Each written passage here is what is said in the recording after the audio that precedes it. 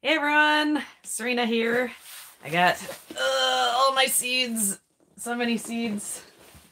Uh, so all these seeds that I have here are my leftover seeds from last year. This mountain. Um, there is a lot of seeds here, and last year I probably spent like 10 hours talking about what I have here, and I don't want to do that. I want to try to get through this as quickly as possible. But if you guys have any questions about specific stuff while I'm going through it, just let me know. But I'm maybe not going to read out like every single seed variety that I have in here. But yeah, okay. So before I tell you about all these seeds, oh, it's too heavy.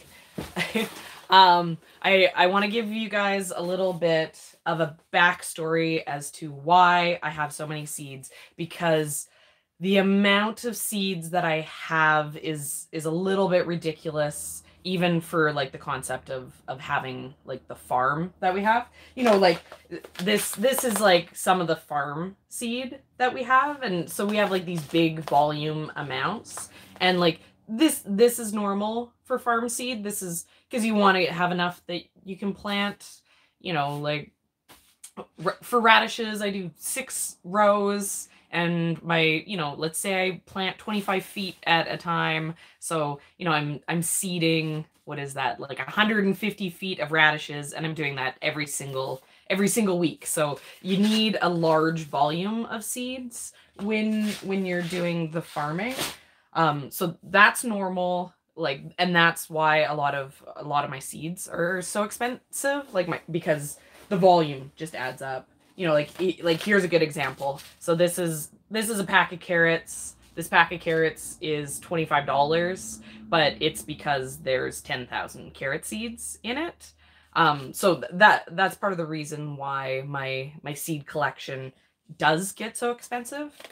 Because yeah, like for context, last year I spent $3,000 on seeds, and this year I'm hoping that I've kept it to $2,500 on seeds. So like that's a really big number, but it's a huge amount that I'm growing. For context, you know, like the farm is growing enough to feed 100 families, and then the other part, which is like why I have like a ridiculous thing like this is my bag of pumpkins, and I have like, you know, a million different varieties of pumpkins in here, which if as a farmer I wouldn't do that. I'd pick, you know, 3 pumpkins that I like, and I'd grow 3 pumpkins.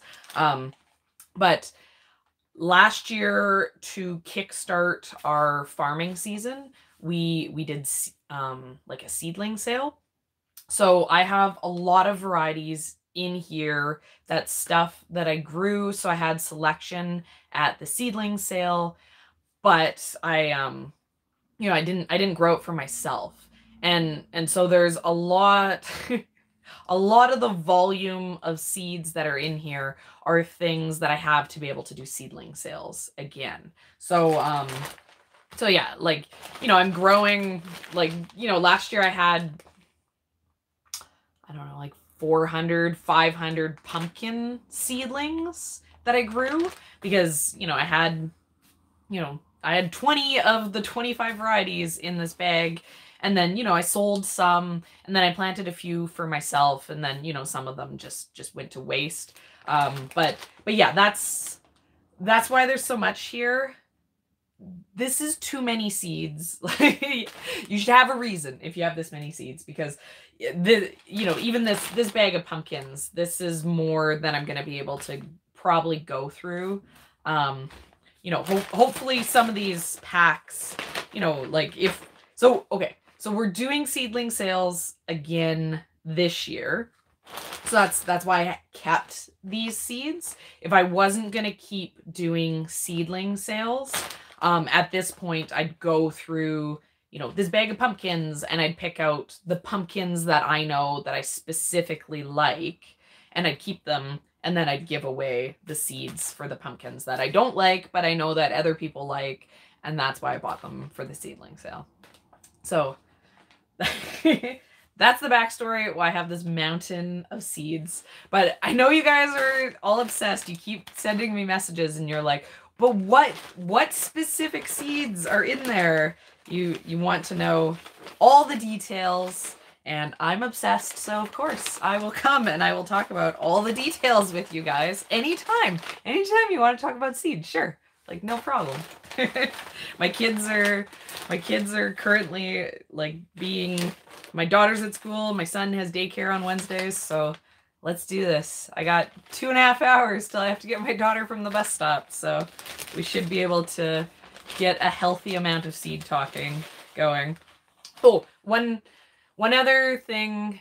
Oh, so in regards to if the seedling sale is worth it, so last year, I was talking about doing the seedling sale and everyone got really, really excited about the idea of seedling sales. And they were all like, I'm going to do a seedling sale too. Like, oh, like it's such an amazing way to make a bunch of money. It's like, we're not going to make money at the seedling sale this year. We didn't make money at the seedling sale last year. And I don't necessarily advise people to go out and to like buy, seeds to do a seedling sale. Just because it is a lot of work in return for the profit. Like, we have reasons outside of the money to do the seedling sale, because at this point we're basically using it to try to build our farm business. Like our seedling sale is basically like a door crasher Black Friday deal. Is how it's functioning for the farm business. It's like a way to get growing early, to get customers coming to us early, and to get our name out there in a way other than just having the vegetables. So last year I made a video after the seedling sale, because I was like, don't do it, guys, where I talked about a lot of the details of the seedling sale. It isn't on this channel because, so we don't have comments on this channel because like YouTube categorized our channel as like a children's channel or something. And so YouTube just doesn't allow us to have comments on our videos. But it happened last year, and we tried to start a second channel to have a spot to have comments, but then we are just so busy with doing the farming that, it was hard enough just to keep up with putting some videos out for you guys on this channel, let alone trying to build up the second channel to get the comments back. So we scrapped that idea like last year. But so I have this video about like what it costs actually to do the seedling sale, and I really like it. So I was thinking that at some point I want to take it down off of my other channel and re-release it here, before people go out and start seedling sales based on the fact that, they're like, oh, what a great idea, Serena.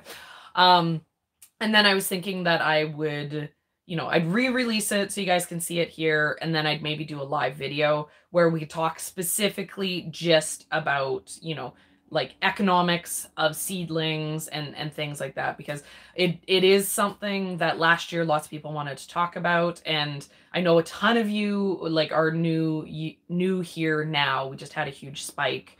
And so I don't want you guys all going out and doing seedling sales, because it's a bad idea. Don't do it. Basically, don't do anything I do. Like, other than like, the only video I stand behind is like how to grow yourself a small cut flower garden. But anything you see me doing, like, I 100% think it's a bad idea. So like, do as I say, don't do as I do. That's the best advice I can give you in regards to anything that's up here and anything you see me doing. Okay, so the other thing I wanted to talk to you guys about is how to store seeds, because everyone's always like, oh, Serena, tell us your like awesome seed storing technique.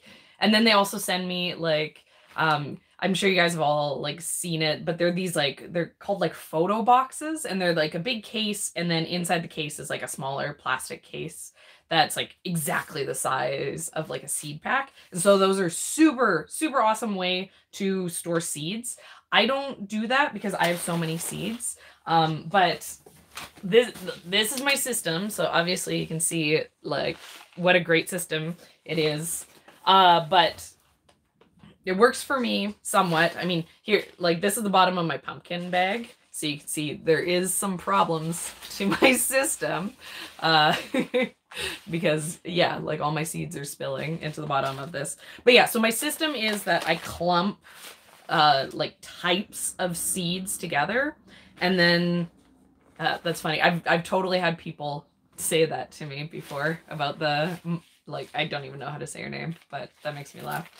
Yeah, so what I do is I get a plastic bag, you know, like a big Ziploc bag, and I make sure that it doesn't have any holes in it. I make sure it's like a good bag. It's not like one of my, like, you know, been used 8,000 times before Ziplocs. And then I clump everything together inside the bag. The bag keeps it from any sort of moisture happening in the same way that keeping them in like a plastic box works.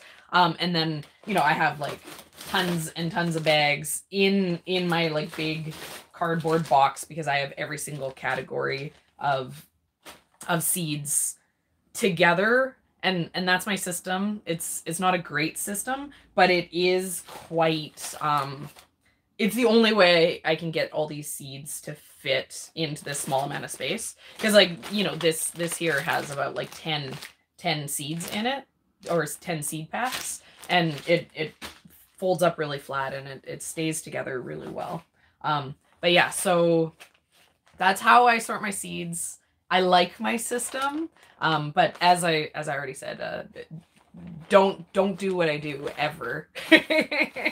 So yeah, the silica packs, that's a good idea.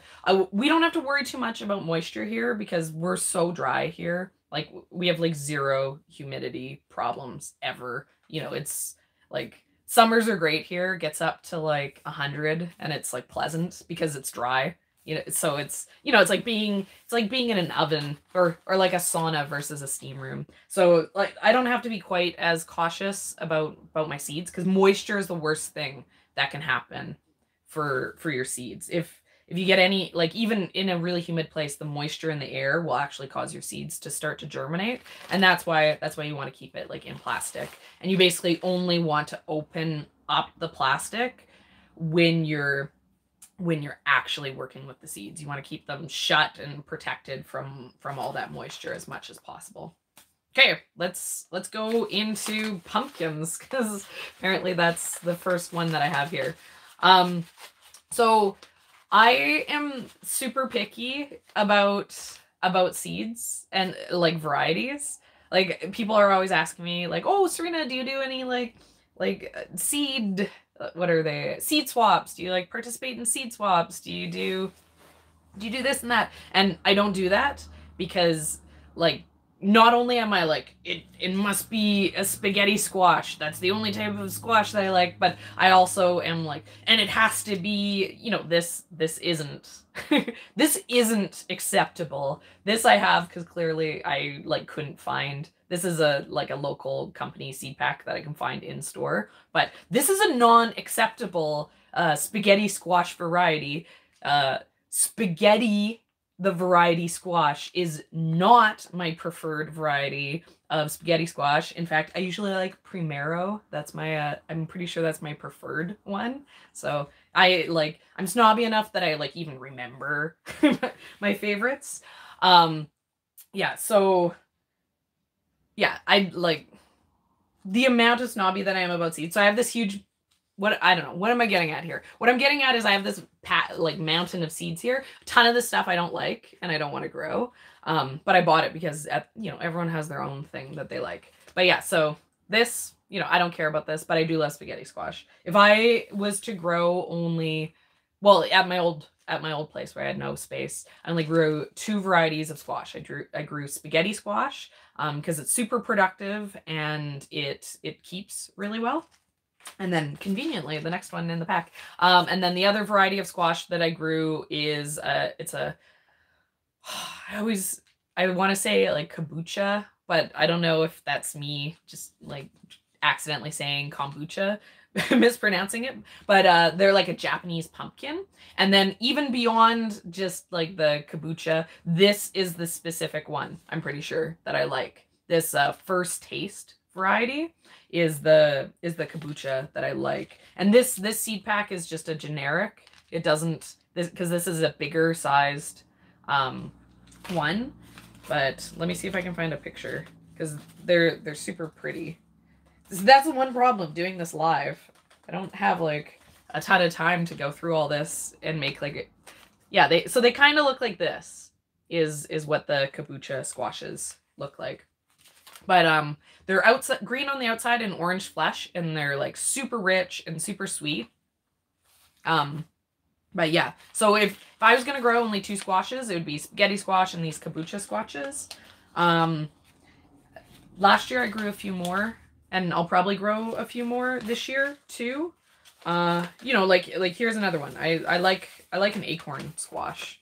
You know, like something like this. When it comes to pumpkins, squash pumpkins, I prefer a vining variety. They sprawl, but I find that the vining instead of the bush varieties of pumpkin squash, they produce more. And my technique is I'll grow them all together, and then I'll get them to all like overlap each other. So instead of, you know, the vine, it takes up so much space, I'll basically like turn it into like a jungle of vines, and they'll be like out competing each other. Where I find if you do like the bush, you know, it's just in its spot. It's big, it's bulky. So I find I can really push production to, you know, limited space with the vines, where I haven't been able to have the same luck of really pushing extra production with like a bush squash. And usually these, like an acorn squash, is a bush. It's hard to find like a vining acorn squash. And so at my old place where I didn't have much space, I never really prioritized them. I like the flavor of them, but I just couldn't get them to produce as much as I wanted them to do. And then the other trick that I used to do at our old place is I'd plant like the pumpkins and winter squash on the edge of the garden. And Ian hated this. Like, if your husband likes grass, like obviously I named this channel Can't Eat the Grass, so I'm pretty anti-grass. But I'd plant them on the outside of the garden, and then I just let them grow through the lawn. And Ian would get crazy because he'd be like, I can't, the lawn's getting all overgrown because I can't mow down your pumpkins. And I was like, it's fine. Like, we'll mow it like before winter comes. So that was my trick for getting extra space, because they were in the dirt of the garden, and I could weed around the base, so the weeds weren't competing for nutrients that the plant was uptaking. But then wherever it vined to, it didn't matter. Or we had a fence, and I'd vine them up and down the fence. And so that was a great way to get more production out of winter squash pumpkins than just, you know, kind of the traditional way of growing them that you'll see, you know, written on the back of a seed pack for how to grow them. Okay, here's another type of squash I really like. It's a acorn squash, or no, sorry, a butternut squash. And this variety is Waltham butternut. All my squashes I grew really badly, so I can't really judge any of them based on what I did last year. But the flavor was really good on these, and they're supposed to be big. Mine were just teeny tiny babies because I planted, like, I majorly overplanted them all. But okay guys, I got a bunch of these. I'm not even gonna bother trying to say what it is. I'll just hold it very still. This is insane, this pumpkin. We got a few of them, and they're stunted too. They're like this big. They're like a proper pumpkin size, but they're supposed to get like quite big. This thing tastes, when I sliced it open, like the kids were there and they're like, "Are you cutting open a watermelon?" It's like super like melony, almost like a cantaloupe. And even the flesh, it wasn't super sweet, but it was like, it did not taste like a pumpkin. Sorry, I'm just trying to read some of these comments. It's really hard to read the comments while while also talking. It's way easier to do lives when Ian's here, because then we can like switch back and forth between between taking turns for reading. I at 6,500 feet's pretty high, so like I don't actually know anything that's like really specific like that. You know, probably best to Google's going to be your best bet, because you'll be able to get like really specific information in regards to that. Like we're not super high here in the Okanagan. You know, we're kind of like, I think we're like 1,500 above sea level here. We're kind of like, and I only know it because of canning. I'm like, we're borderline having to like bump up to like adding a bit of extra time for canning. But yeah, our elevation, excuse me, sorry. Our elevation doesn't affect any of our growing. And we're pretty lucky for growing here. It's super dry, so we have to irrigate. But because it's dry, we don't have a ton of fungal issues. You know, we can really control water with the irrigation. And then we don't have a super long season. We're zone 5. So kind of beginning mid-May is last frost, and then kind of, mid-October is our first frost. So, we have a decent growing season, and then July, August, September, we get a lot of heat. So I'm pretty lucky for like, I can't help a lot for a lot of like disease and pest and like hard growing conditions, just because I'm so lucky here that I don't I don't have to deal with a lot of that. Yeah, for the gardening story, that's Ian was like, Serena, you need to like make a new channel trailer. Because he hates our current channel trailer. He thinks it's lame. I was like, it's perfect, because then people know what our names are and I don't have to say it at the beginning of every single video. But yeah, I think we're gonna make like, a quick, snappy, like what the story is. Yeah, because why am I on a farm and why am I crazy lady with all these seeds who won't shut up about seeds? This is a good question that I should probably find an answer to. Okay, here's another one. I have a Burgess Buttercup. I wouldn't normally grow this. I bought this because this is a variety that people like. Oh, these, okay. These were super cute, and I was actually pretty happy with how these grow. This is Jack Be Little. This is like a little decorative pumpkin. These are like, a little gourd that you grow for Halloween. I bought this, and I also bought this All Sorts formula mix, and it's like a mini gourd. That like they're about this big. They're really tiny. They suited the mini pumpkin really well, and I bought these for my kids. I bought these because I thought my kids would really like this. And I grew these, and I was actually, because I've never grown gourds before, so one thing about pumpkins is summer squash, winter squash, gourds, all of that stuff, they'll cross-pollinate each other. And I usually will eat like self-seeded, cross-pollinated, like basically like zucchini pumpkins that get self-seeded into my compost. So I've been really resistant to ever planting gourds in the garden, because as soon as you introduce a gourd into the cross-pollinating, whatever you get is going to be a nasty, you don't want to eat it gourd. So to be able to keep eating my my compost squash, I couldn't ever grow gourds, but I have too much stuff now. I don't have to worry about eating out of my compost anymore. So I finally grew gourds this year, and the production was really good. And like they kept super good. And I had issues with not getting my pumpkins out. They got kind of frosted because we got home.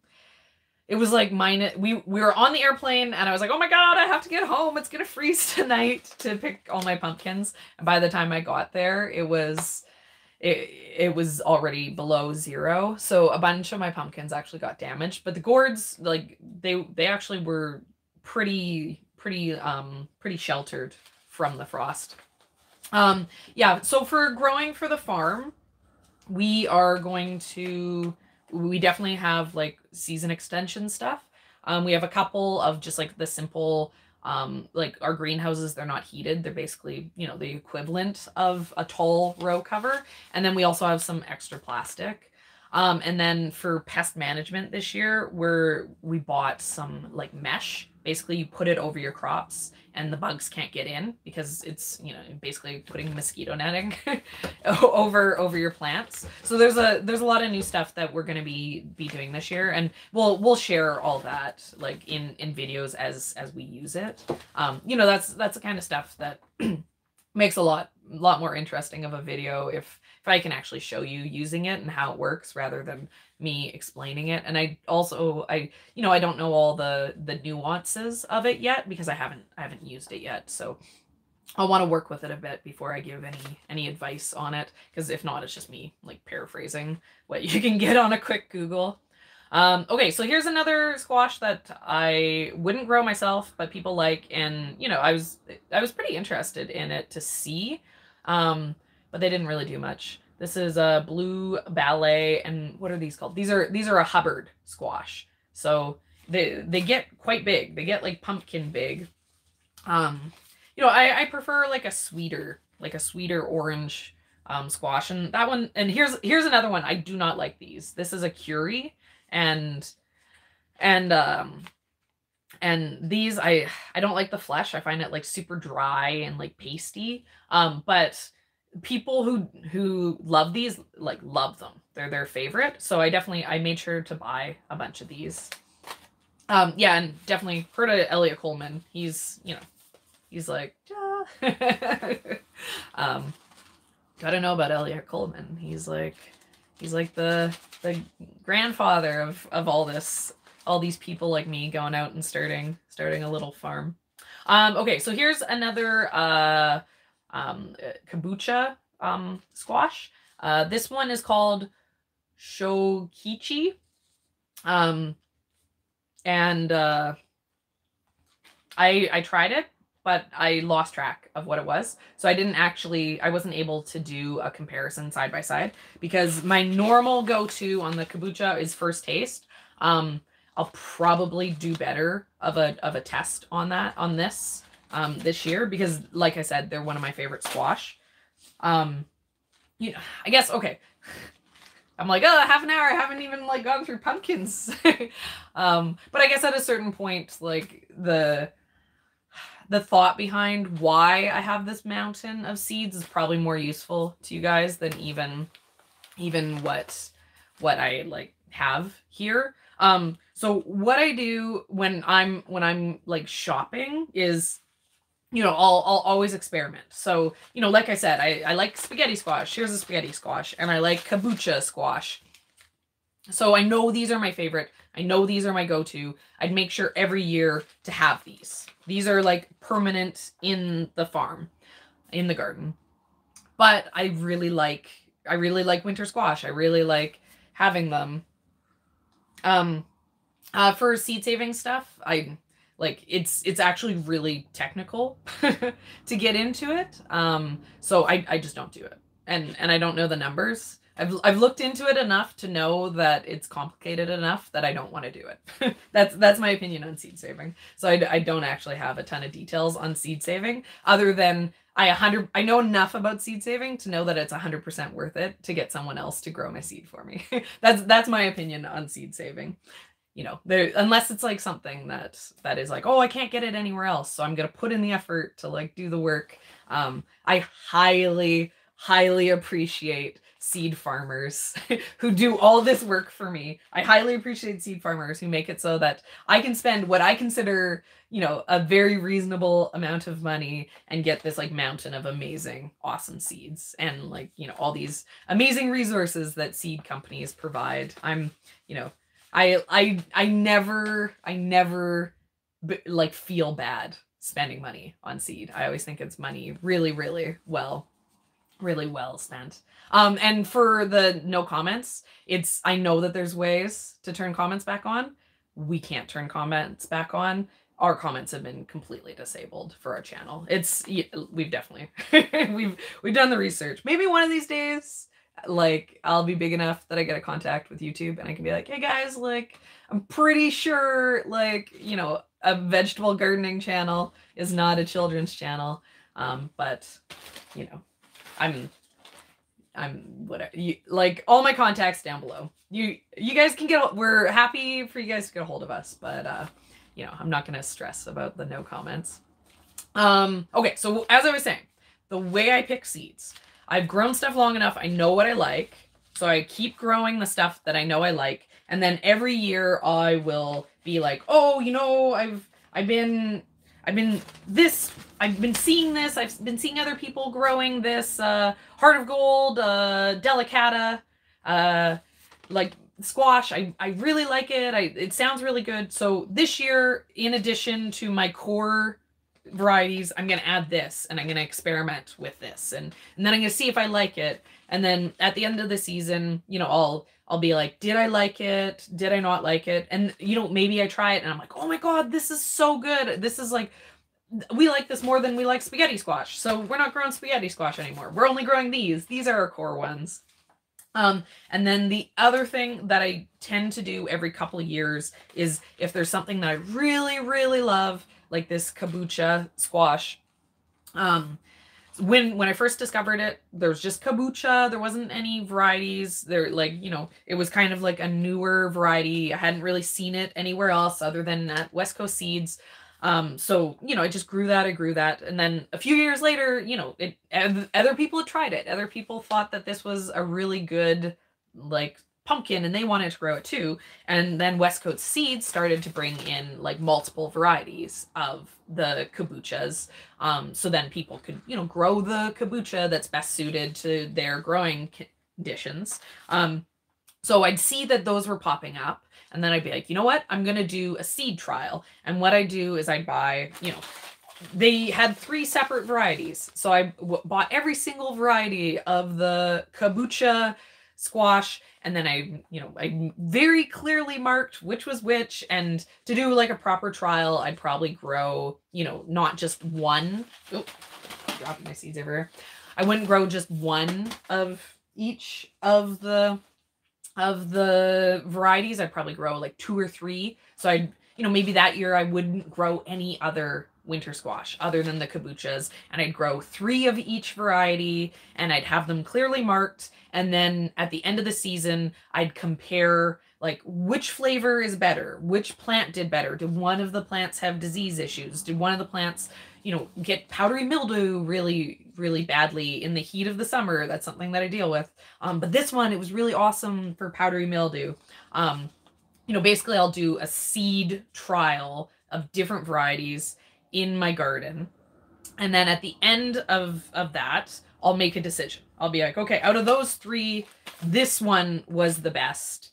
And then in the next years, this would become the core kabocha squash that I grew. And then, you know, then every year I keep experimenting. You know, then I'd be like, oh, I'm gonna try this pinnacle spaghetti squash this year because I want to see if this does better than spaghetti squash.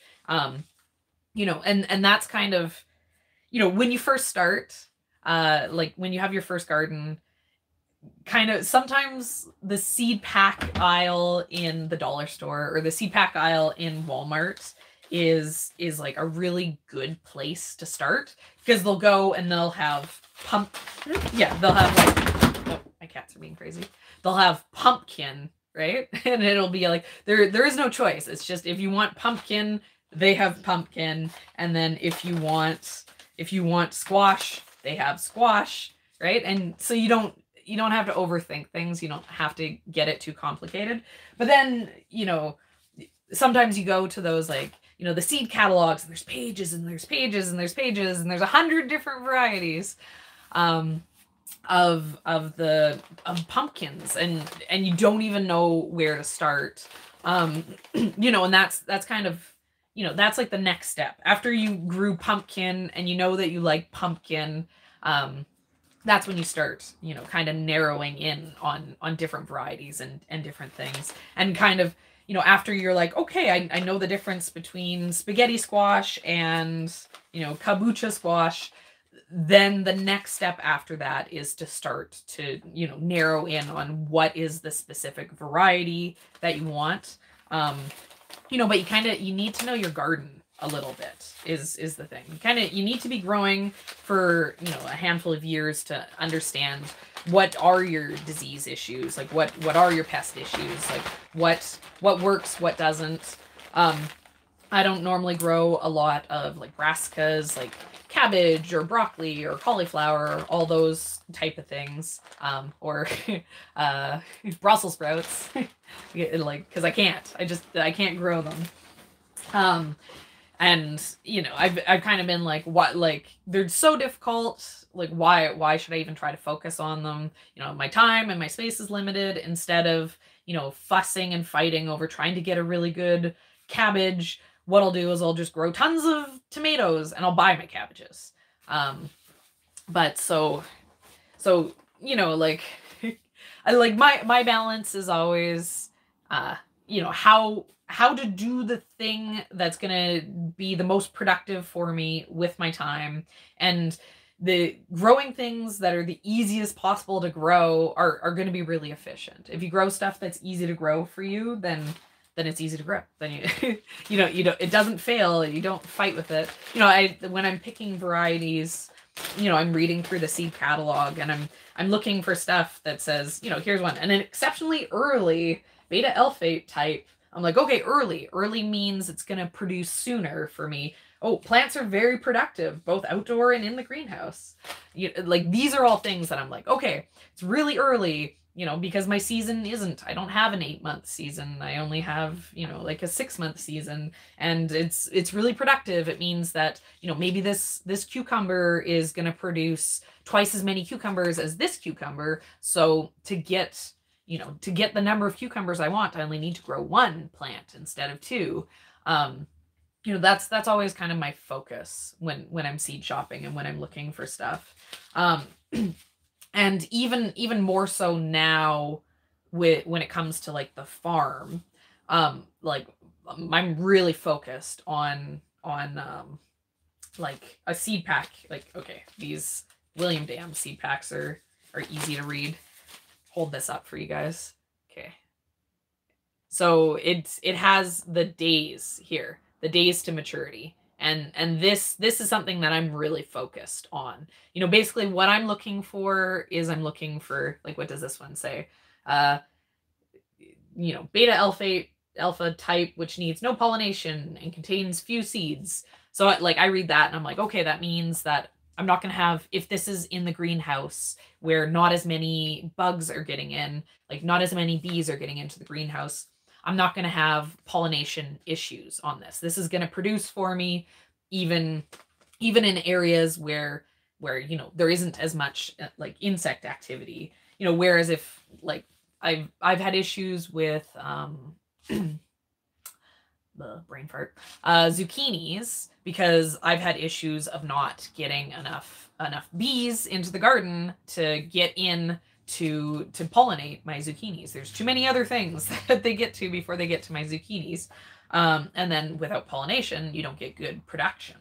So, this, it's like, okay, well, this I'll get good production on. And then, as I was saying, it has like the day, when I'm shopping for the varieties that I want to be growing in the farm, I'm looking at that day.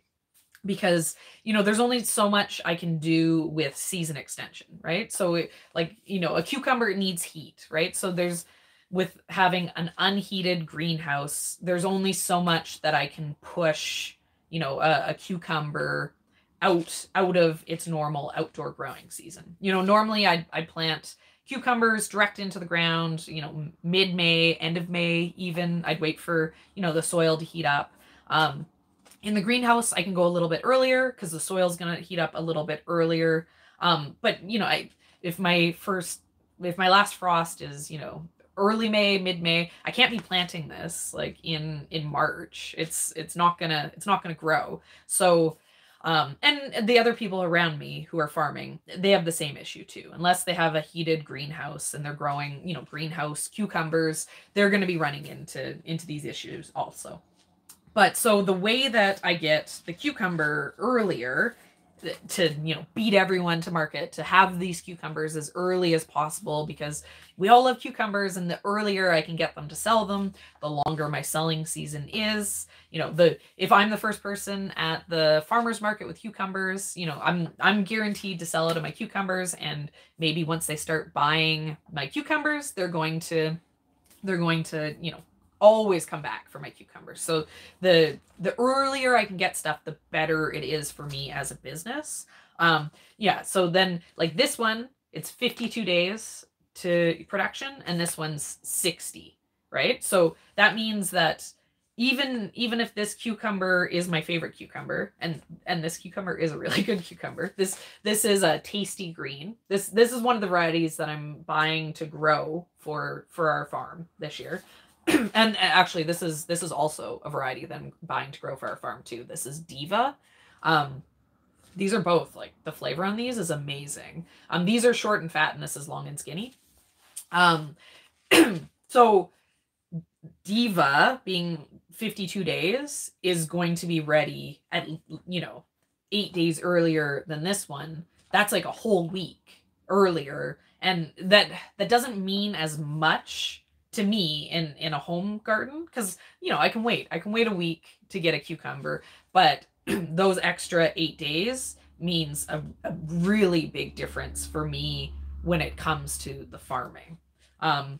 Yeah, so, you know, these are kind of like the things that I'm looking at when I'm looking at seeds, when I'm seed shopping. You know, like I haven't, you know, there's a bunch of stuff that I've been growing forever. I know what I like. I know what I want. Cucumbers are something that I'm not super good at. So cucumbers are something that I actually was doing, you know, I was having a hard time picking what to buy this year. And that was kind of like a lot of my thought process. You know, I was like, what's going to be something that's disease resistant? You know, what's something that's going to be super productive? Because I only have so much space. I'm going to be putting these in my greenhouse. So, you know, if they need a lot of pollination, that's something that, you know, is a consideration for me. You know, another thing too, here, like yeah, the Diva was a good price. But I was looking at some cucumbers, and, you know, seeds, they were like $1.20 a seed. Like some of these, like, you know, actual farming greenhouse seeds, like they're super expensive. The seed, you know, it makes sense, because if you're gonna be growing, you know, if like we sell a cucumber at the market, we'd probably sell them for $2 or 3 for $5. So, you know, I sell one cucumber, and if, you know, if the seed cost me $2, I sell one cucumber and I get the money back. But for doing like a seedling sale, there's no world. There's no world that I'm gonna, you know, buy those for a seedling sale, because anyone who's doing a seedling sale, that's not anyone who's buying seedlings isn't being that picky about their seeds, right? So, you know, I did buy the Diva and the Tasty Green. That the price on this is low enough that I can do these as like a seedling sale, as like a good cucumber for me and also for other people to buy. But, you know, there's lots of stuff that I actually bought this year that no one gets it but me, because it's too expensive. You know, and then there's other stuff like, you know, like just classic heirloom open pollinator stuff. Like this cucumber is Market More, and the seed on this is super cheap because it's easy to produce the seed on this. But this, you know, this is still a really good cucumber, and this is like a variety that people know and people like.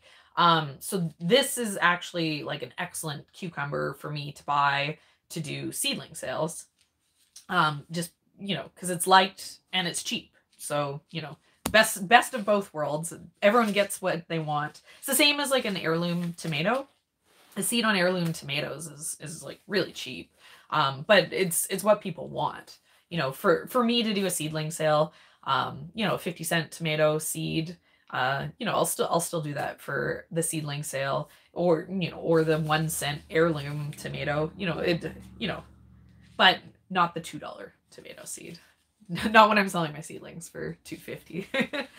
That's why I make no money on seedlings.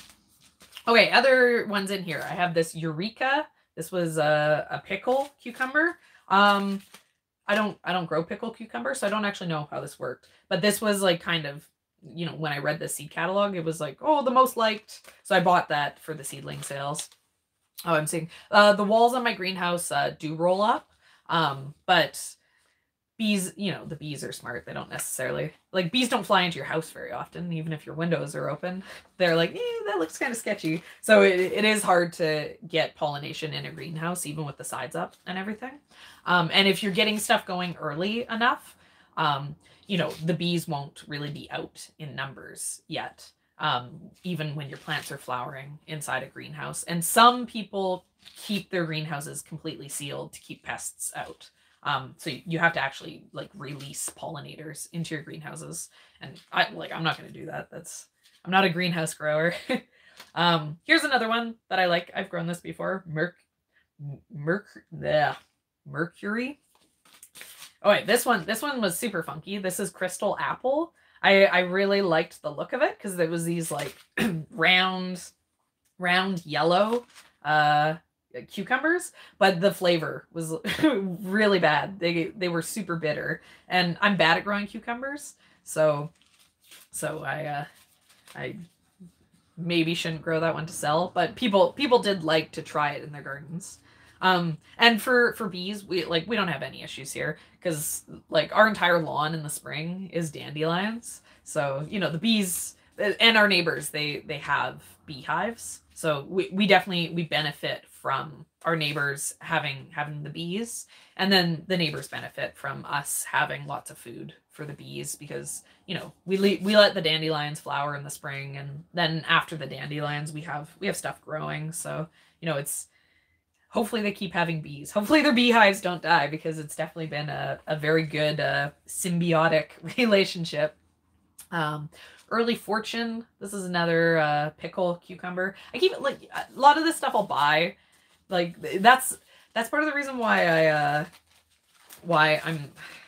So my rule for seed shopping. Oh, kitten's here. Look at this bad kitten. Look at this bad kitten. My rule for seed shopping is I give myself 1 day a year to seed shop. I don't like looking at seed catalogs because first of all, most of the time they won't have absolutely everything in the seed catalog. And so I want to know what all my choices are, because quite often seed companies they have to print their catalogs, you know, months ahead of time. And quite often they'll pick up a few extra varieties that they didn't necessarily know they were going to be selling when they sent the seed catalog off to get printed. So I shop online anyway, so I might as well just do it on the website. So I go and I'll read through the website. I'll spend a week or two researching. I'll decide. I get my mountain of seeds. I go through it. I see what I have. So I'm not double buying things. And then I make a shopping cart, and then I let it sit. I try to be really restrained, make my shopping cart. I let it sit. I come back with my seeds. I go through all my leftover seeds, double check that I haven't double purchased something that I already have. And then I go through all the different shopping carts to make sure that I'm not, getting super excited about, like one thing that I had way too much in my shopping carts this year was eggplants. I love eggplants. I'm obsessed with eggplants. So all the different companies that are shopping because I shop at William Dam Seeds, West Coast Seeds, and then Johnny's Seeds. And that's it. I don't want to shop at multiple places because I want to keep it. I just shop there because, oh, my cat. Oh, this kitten. I have this fabric hung up and he's like literally climbing. He's climbing the wall. Oh, you bad cat. Anyways. I keep it narrowed in. I only shop at those places because basically I do my first shop at William Dam because they have the best prices and they have a really good selection. And so I get everything I possibly can from there. And then I like West Coast Seeds because they have a bunch of like Asian vegetables. And then they have a few other things that I can't get. And so then I do West Coast seeds. Oh, and to put this into context too, I'm Canadian. So I do everything I possibly can not to shop in the States, because of exchange. Our currency exchange is 30% at least, without like the ow! Oh, this cat, I'm gonna murder him. You're being bad. You're being very bad. Yeah, so basically, like, you know, when I'm shopping at places in the States, they, you know, I have to add this huge amount of fee on. So there's never a time that it's not a better deal for me to just get it in Canada because of exchange. Oh, okay, this kitten is determined to be bad. Yeah, and so basically the only reason why I shop at Johnny's is because I want Salanova. I want the Salanova lettuce. So then if there's anything else that isn't at that wasn't at William Dam or at West Coast Seeds, at that point I then buy it from Johnny's, because Johnny's has the Salanova and they're the only one. So I'm going there. So, you know, I bought some specialty tomatoes from Johnny's. Because, like, you know, here's a perfect example. So the international shipping from Johnny's is a flat rate fee of $50. And then when you add the currency exchange, it's $65. So to buy from a place in the States, I'm tacking $65 on as shipping, right? So even if there's a better price at High Mowing on half the stuff that I'm buying from Johnny's, when you add in the $65 that it costs to ship it, then it's, you know, you're not saving any money. Yeah, for the flowers, I specifically only grow things that are super easy, and I do absolutely no post handling other than, like, I use fresh water and I get them into a cool room. Our outbuilding is usually not too bad, but it did start to get really hot in the summer, so we put an air conditioner into one of the rooms, and then I stored the flowers in there, just, you know, so I wasn't cooking them at like 30 degrees. Oh, this kitten is so bad. Look how bad this kitten is. He's like, seriously, why can't I just climb this curtain wall? Yeah, so as I was saying, I only shop from these places because I want to keep my seed obsession contained. And then after I've made these shopping carts, before I complete my shopping carts, I go and I look. And the example that I was giving was this year. I was really obsessed with eggplants, which is every year. But, you know, my obsession got the better of me, and I had eggplants from every single seed company in my shopping cart. And I know I'm not going to.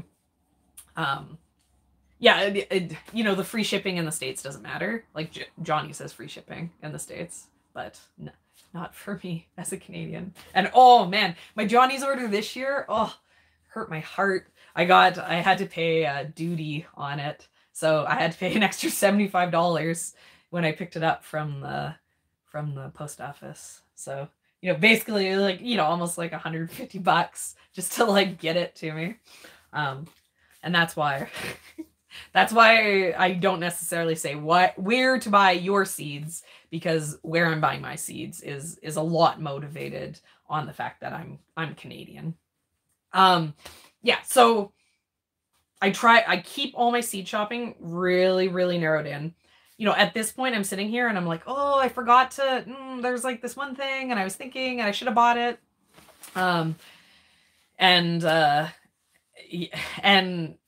If I didn't, then it wasn't meant to be. That's my opinion. It, like, you know, I have all these seeds, you know, if there's one thing that I forgot, then I can do it next year. I can get it next year. If there's something that I forgot and I'm regretting, then, you know, like, too bad. Like, yeah. So that's like that's kind of the backstory on how I try. Like, I know every year I do this and like people are like, oh my God, the picture that I used for the thumbnail on here, Ian like posted it on Reddit to like make fun of me in a gardening group. And he's like, oh, my wife, like, here's my crazy wife with all of her seeds. And everyone was like, what? What's wrong with this woman? But like, you know, I am trying, like, you know, there is a logic to this madness. And also like, you know, I grow like, you know, last year we sold like $14,000. So, you know, even though I spent $3,000, like, and like there's still probably $1,500 worth of seeds. So like, you know, there's some context to it. My favorite variety of eggplant is Traviata. It's one of my issues with eggplant is our season. You know, ideally we need a little, like I need an extra month. I need like frost come like at the end of October and heat into October, which I don't have. So I like Traviata because it does good production. And it like I get a good amount of production off of it. But I'm super excited. Like, so like when I went and was like, oh, like narrow it down, get rid of all these eggplants. The eggplants that I did keep were these like high production, you know, like, you know, this is what farmers grow, Asian style eggplants. That is, so they're like the long skinny ones, and there's like a purple one and then a stripy one. And I got those from Johnny's, and I'm really excited to try them. Oh, how many different varieties of seeds? I don't know. Like, you know, I basically I have everything because of the seedling sale. You know, like you know, there's tons of stuff. You know, like I just said, I don't grow like broccoli, cabbages, and cauliflower, but like here's my bag of broccoli, cabbages, and cauliflower because I'm gonna grow them for like the seedling sale. You know, and like I don't necessarily even have anything to say in regards to these, because I basically was like, I don't know what sounds like what sounds like the most common, the most popular. You know, like for cauliflower I bought like Snow Crown because I was like, yeah, I don't know, that's the one that you see.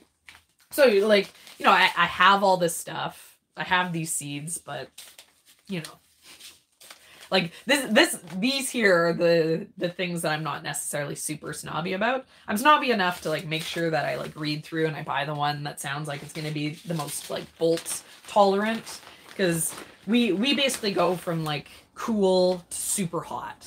You know, like June hits and it's hot. It's 30. It's like it's way up there, and it goes like from like nice temperate spring to that hot. And so it's the type of weather that's really bad for seed, for you know, these kind of cooler weather things bolting. Yeah, we're Curtis Stone. So he has like the like Urban Farmer book. Yeah, and I was like, yeah, I'm buying that because it tells me like exactly what to buy. Like people are like, oh, well, you know, you got to consider your area and your zone and stuff. And I'm like, I don't. I just do exactly what Kurt did because he's like from here. We know Kurt too. We've known him for like years and years. He's actually the reason why we do YouTube videos. He was like, you guys should do YouTube videos. For how I organize my seeds. I talked about that at the beginning, but I will say it's probably not worth going back and looking at because it's not, you know, like this is my system. It's not a great system. Tomatoes. I don't. Okay. We'll see if we get to that. But like maybe I'll just do a video and I talk about tomatoes again. I did do a video a bit back, which was like a live video, where I talked about tomatoes because I grew like 46 varieties of tomatoes or something last year. And I basically last year I did a lot of experiments with like heirloom tomatoes because I've always had to be really, really narrowed in on tomatoes because they're like the number one thing that we like grow and eat. We're tomato-based life forms is our joke. And like literally like right now I have a full-size chest freezer that's filled with frozen tomatoes because I was like, this is how many tomatoes I need. So we really, really like tomatoes. But yeah, so I did experiments with them last year, and so I did a whole video where I talk about like what I liked, what I didn't like out of those. So if we get to it, basically, I can sum up my tomato video with Grow Juliet. It's the best tomato ever. You don't need anything but Juliet, the variety of tomato. Basically, I don't know if you guys have heard of this like William Shakespeare guy, but he wrote this play, and it's about how much I love Juliet tomatoes. And it gets a little sad at the end because I love Juliet so much that I actually die from loving her. But yeah, clearly a love story for the ages. Grow Juliet tomatoes. That's all I have to say about tomatoes, pretty much. I don't know anything about slugs because we're so dry that like they're not an issue. Other than like make it less moist. You know, I do get slugs sometimes in my rhubarb, and then my trick for that is I just make sure there's good airflow. So yeah, and like in my lettuce, I maybe like would have gotten some like slugs or snails. I like to grow things so they're touching because then they crowd out weeds. But if you grow things so they're touching, then it creates a perfect spot for like slugs and snails. I don't really have to fight it too much because we're dry, so it's hard for them to live. But you know, it's, you know, when it comes to pests, I'm, you know, in a home garden, you just kind of, yeah, pick them out, eat around it. Doesn't matter if there's holes in it. You know, but I'm also like, well, you know, like whatever, if they get like a few of them. I only start worrying too much about pests if they're like completely decimating a crop. And then kind of like, as I said about the like brassicas, usually my trick is I'm just like, I'll grow something else that has less pests. Yeah, I'm really not the best person to get tips on that kind of stuff from, because I'm super lucky, and I also, you know, I try to make it as easy as possible by just not fighting them. Okay, so radishes. I'll talk about radishes. So I love radishes. They're my favorite. The radishes that I'm going to grow for the farm are this one. It's icicle short top. But there's like icicle basically is what I see. And it's a long, skinny white radish. And I love the flavor on it. It's really sweet. It's not a daikon. It's super fast. I think it's like 25 days to harvest. But like really like crisp, juicy, sweet. When you grow it in the summer, it gets heat. Like all radishes, in the heat, they get spicy, but it stays sweeter than most of my other ones. Yeah, I know. This is, I love these farm seeds. I mean, okay, so this is the most, if you want to talk about ridiculous, this is the most ridiculous. This is 500,000 carrots right there. And what I learned is I do not need 500,000 carrots. This, like, I don't even know what I'm going to do with this. I think I need to like give this away. I'm going to use this year, but carrot seed is one of those ones that does have like a pretty short shelf life. So, you know, I had this from last year, and this, so I might as well tell you, this is Scarlet Nance. This is super cheap. These carrot seeds, this is like, you know, classic heirloom. The seed's really cheap. So I think I bought this size just because the price was so good on it that I didn't really realize that it was going to be this much. For thinning, I don't thin carrots. I have a cedar. I was using the Earthway last year. This year we bought the Jang cedar, so it's like a more precise cedar, and I seed them heavy. But I seed them heavy because I'm selling them as like a small to medium sized carrot. A Jang cedar, it's like you dump seeds in it, and it's like a little, you know, like it has wheels, and it drops seeds down into the dirt. So, you know, instead of like being out there and like ding ding ding, like, you know, taking forever, like you fill the, like dump my seeds into it, and then go for a little walk every like row. I just like up down. Takes like no time. I would not be able to do the farm if I didn't have a seeder. It's like, you know, like it would take all day to seed the beds. Yeah, but so Scarlet Nance, super cheap, classic heirloom. The flavor on this, like, was amazing. And so, here. Okay, I'll interrupt radishes and I'll talk carrots because I literally have goldfish brain. So, um, everything that I can sow, like, from seed, I'll do. I just got the Jang, so I need to buy the wheels for it. But it sounds like, from what people say, they use the Jang for everything except for spinach. And I might, like, because I have the Earthway, I might use the Earthway still for sunflowers. Just the wheels for the Jang cedar, they're a little pricey. And you need to get like a wheel for every crop, and then you have to change it in and out and everything. So I might just keep the Earthway cedar for my bigger seeds because I don't have too many of them. You know, I'm not like a corn farmer or anything. So, you know, if I have the Jang for the smaller, more precision stuff, sorry, like the carrots, and you know, I tried using the Earthway for a bunch of like Asian vegetables that have like a smaller seed and did a really bad job. So that was, you know, overall I was really happy with the Earthway. I'd say the Earthway is worth the money.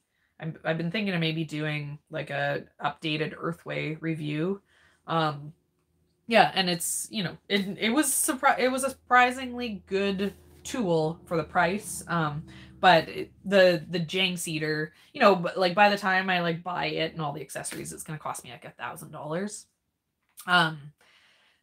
But it's gonna be worth the extra money because if, like someone said, like, oh, you know, like to see you seed all those carrots, like, exactly. If I had to, or sorry, thin all the carrots. If I had to thin the carrots, like, there'd be no point in growing carrots. It takes so long. So, you know, if the Jang will plant the carrots perfectly, then not having to thin anything is worth all the money in the world.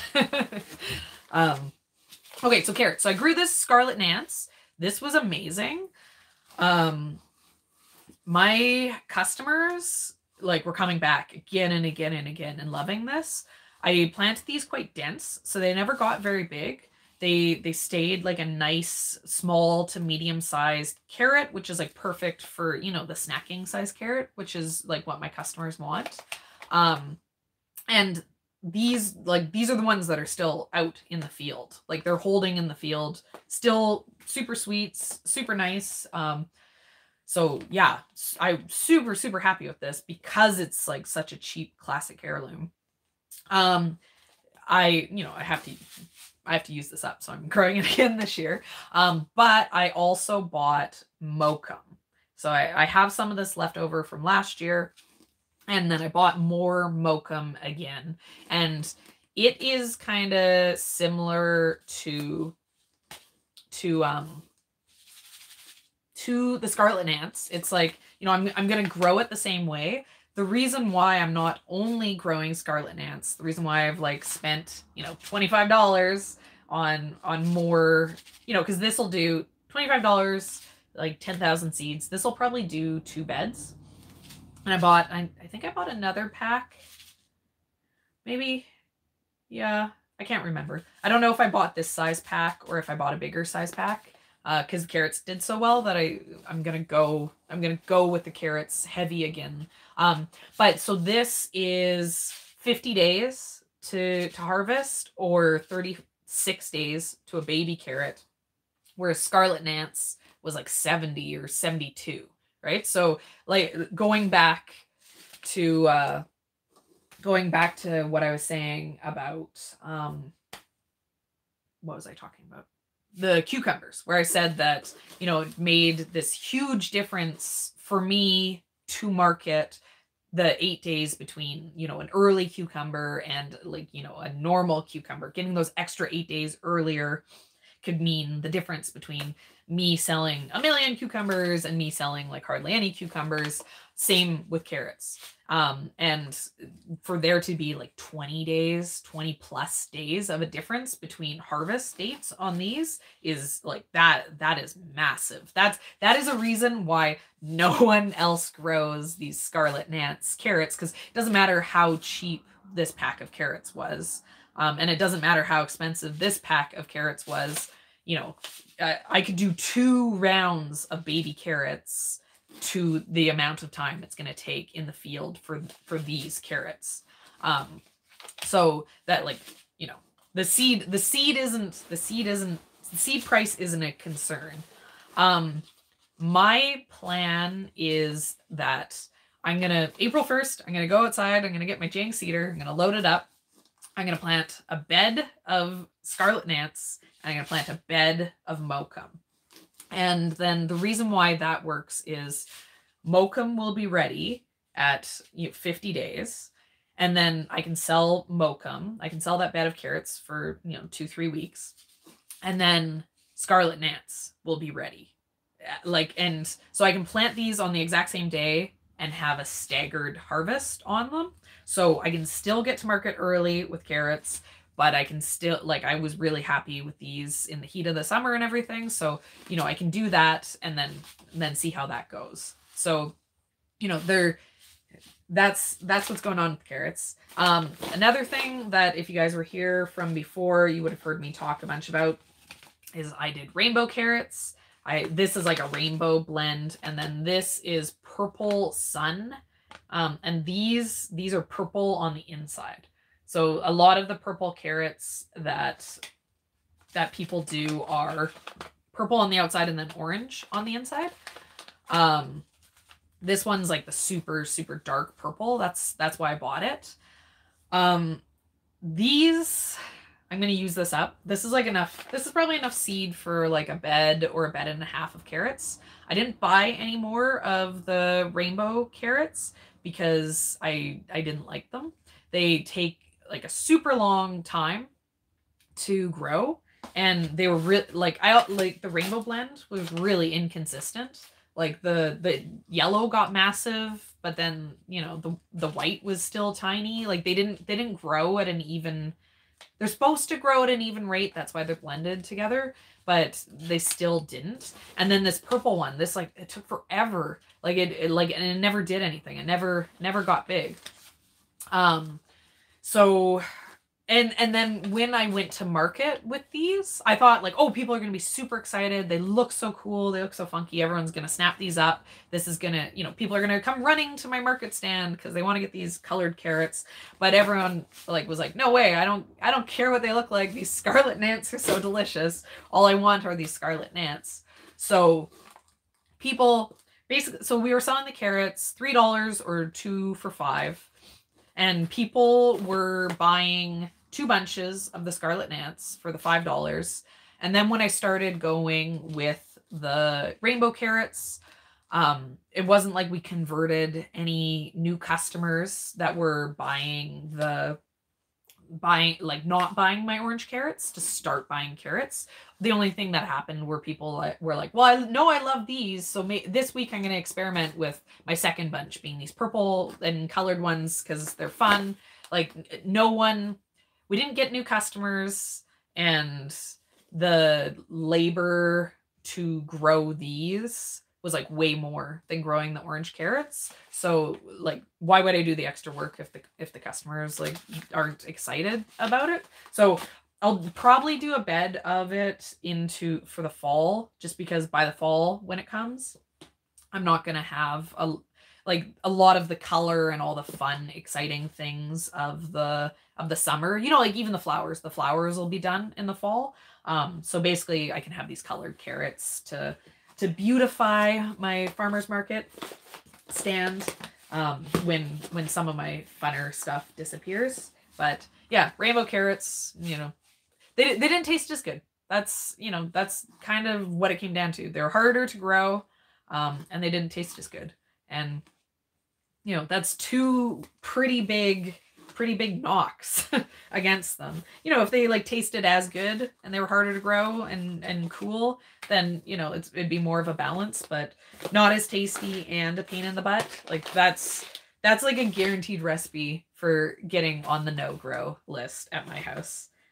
You know, hard and like not the right flavor. I don't care that much about colors. My number one priority is like good production, good flavor.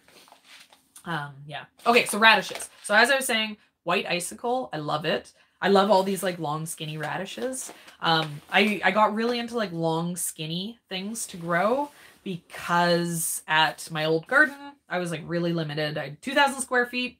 That was it. So my way to increase my like volume of production was to go like vertical. So, you know, grow things on trellises, like I was saying earlier with the pumpkins, like I grew my pumpkins over a fence, and like, so they were on this vertical space. But the other way that I went vertical is I grew long skinny roots. So, you know, I never grew carrots at my old place because I didn't like, well, I mean, now I should have never grown carrots. I'm spoiled now. I was like, oh, whatever, carrots, you can get them at the grocery store. Now that I've gotten used to homegrown carrots, the flavor is so good that I can't go back to grocery store carrots. But yeah, at my old place, I didn't have the space to give it. But yeah, so my radishes, because I love radishes, so they for sure got a spot. I'd grow the long skinny ones, so like white icicle, long and skinny. The other one that I did is French breakfast. It's a long skinny red one, and then it has a little white tip. And I really love the flavor, and it's super early. It's like a 25-day variety too, so it's nice and fast, like in and out in a couple weeks. But yeah, so, you know, if you grow the round root, you know, you only get so much, right? Like they're, you know, in the ground. But if you grow the long skinny roots, you can grow them closer, you know, and then you get more. And then the other root that we grew was beets, because we love beets. We're obsessed with beets. And we always grew a cylindrical beet for the exact same reason. You know, like a round beet, like it only gets so big, right? Because its friend is beside it, right? So can't grow past where its friend is pushing it. But growing like the vertical beets, you get more volume to square footage of your garden. So when it came to beets, here, let's see. I have a big pack. Here's an heirloom that I love more than a hybrid. This is Cylindra, and I love this beet. This is like my number one favorite beet. I love the flavor on it. It's, you know, it's not sugar sweet. It has some of those earthy flavors, but it's still like really sweet and stays tender. And I really liked it for you know, like the shape of it. If I was going to can beets, instead of doing baby beets, you do these cylindrical beets and you do slices, and then they fit really nicely in the can. And they cooked really uniformly because of the shape. So instead of doing cubes, and, you know, like sometimes the corners of the round cube are smaller and then some are bigger, we just do like the rings of this to slice it to steam them to eat. And so they cooked super evenly, and, you know, it's, yeah, so Cylindra. This is my favorite beet, and we're growing it here now. Most, like, you know, what I was growing, because of like my square footage concerns, that like that's not so much of a concern anymore because I have more space. Now I'm working in like, instead of working in volume, like, so in when I had a 2,000 square foot garden, the most important thing to me was the volume that I could produce in that space. So like I was saying, I was doing all this vertical. And now at the farm, one of my biggest concerns is like time space. So like what I've been talking about, like with the carrots, right? Like getting the carrot that produces 20 days earlier, so it's out and then something new is in. You know, because I pull, you know, in my home garden, I'd plant a patch of beets, And then I wasn't pulling all the beets out. I wasn't harvesting all the beets the moment they were ready because it was for us to eat, right? So when like I'd plant these and then, you know, we'd go and pick a handful of beets for a meal. And so I'd have this small section and it had a really good volume because I did the vertical beets. So I got lots out of it, but they were there for me to pick. And then, but now it's different, right? Because now the second my beets are ready, I pull them out. It like I don't have to worry about like, you know, slowly eating through my bed of beets because I pull it out and I sell it and it's gone. And then I plant something new into that space. So, you know, if I grow these Cylindra vertical beets, but they don't sell at the farmer's market, then they're a problem, even though I have more volume of them than like here's another beet, then a red ace beet, which is a round beet. So I'm not going to get as many roots per bed. But if red ace is the variety that people want to buy at the farmer's market, then if I grow this, I can rip out an entire bed and sell it and then replant it. So then, you know, that square footage is getting more produced out of it because of that time aspect than if I grew Cylindra and it took me an entire season to sell the bed of Cylindra, even though I could grow double the roots. Growing double the roots, but it having the only thing that I grow in that space is more of an issue than me having to grow 2 successions of red ace, which, you know, it's 57 days. So I planted April 1st and I get my first harvest on it in June, and then I plant it again and there's roots coming out in September, and then I'm planting in kale for, you know, or something to overwinter that I harvest early the next year. So there's actually 3 things that are coming out. That means that red ace is giving me the most production, even though it doesn't give me the most volume. So that's kind of the thought. So that right there sums up why I've been hurting my head a little bit, trying to learn the difference between home gardening to farming. So yeah, so the just the way that I have to think about things is totally different now than it was before. Even though it's still the same idea, which is finding the way to produce the most in the amount of space. You know, I mean, it's pretty incredible to me. Like, you know, last year was our first year farming, and the amount, because so our farm, it's only, the main farm section was only 4,000 square feet. And then the flower farm was 1,000 square feet. And then probably when I added up all my like greenhouses, and then I had this like little garlic section, and, you know, like I had bits and pieces planted everywhere, you know, that maybe added up to another 3,000 square feet. So, you know, it's like maybe I was growing in 8,000 square feet, and the amount that I grew was insane, right? Like the amount of food that I was able to get out of there was really incredible. Yeah, so like I'm just kind of seeing what you're saying there. So the backstory is I've had like a vegetable garden forever. I had my first vegetable garden when I was in university, and I had a community garden plot. So I've been having like my own home garden for years and years and years. And that's the reason why, like, at this point I am like a bit of like a seed snob, and, you know, like why I'm kind of like, you know, like I've been saying over and over again, it doesn't really matter like the exact seed that I bought, right? You know, like I can go through the all the seeds that I have in here, even though, like, you know, I'm at an hour and a half, and like literally I've talked about barely anything, like in regards to like the actual seed packs. But I kind of feel like it doesn't matter what I grow, right? Like it doesn't matter what I grow, because unless you are my neighbors, it's not going to be exactly transferable. I think it's the logic, it's the thought process behind what you're trying to do that then dictates like what you buy when it comes to seed shopping.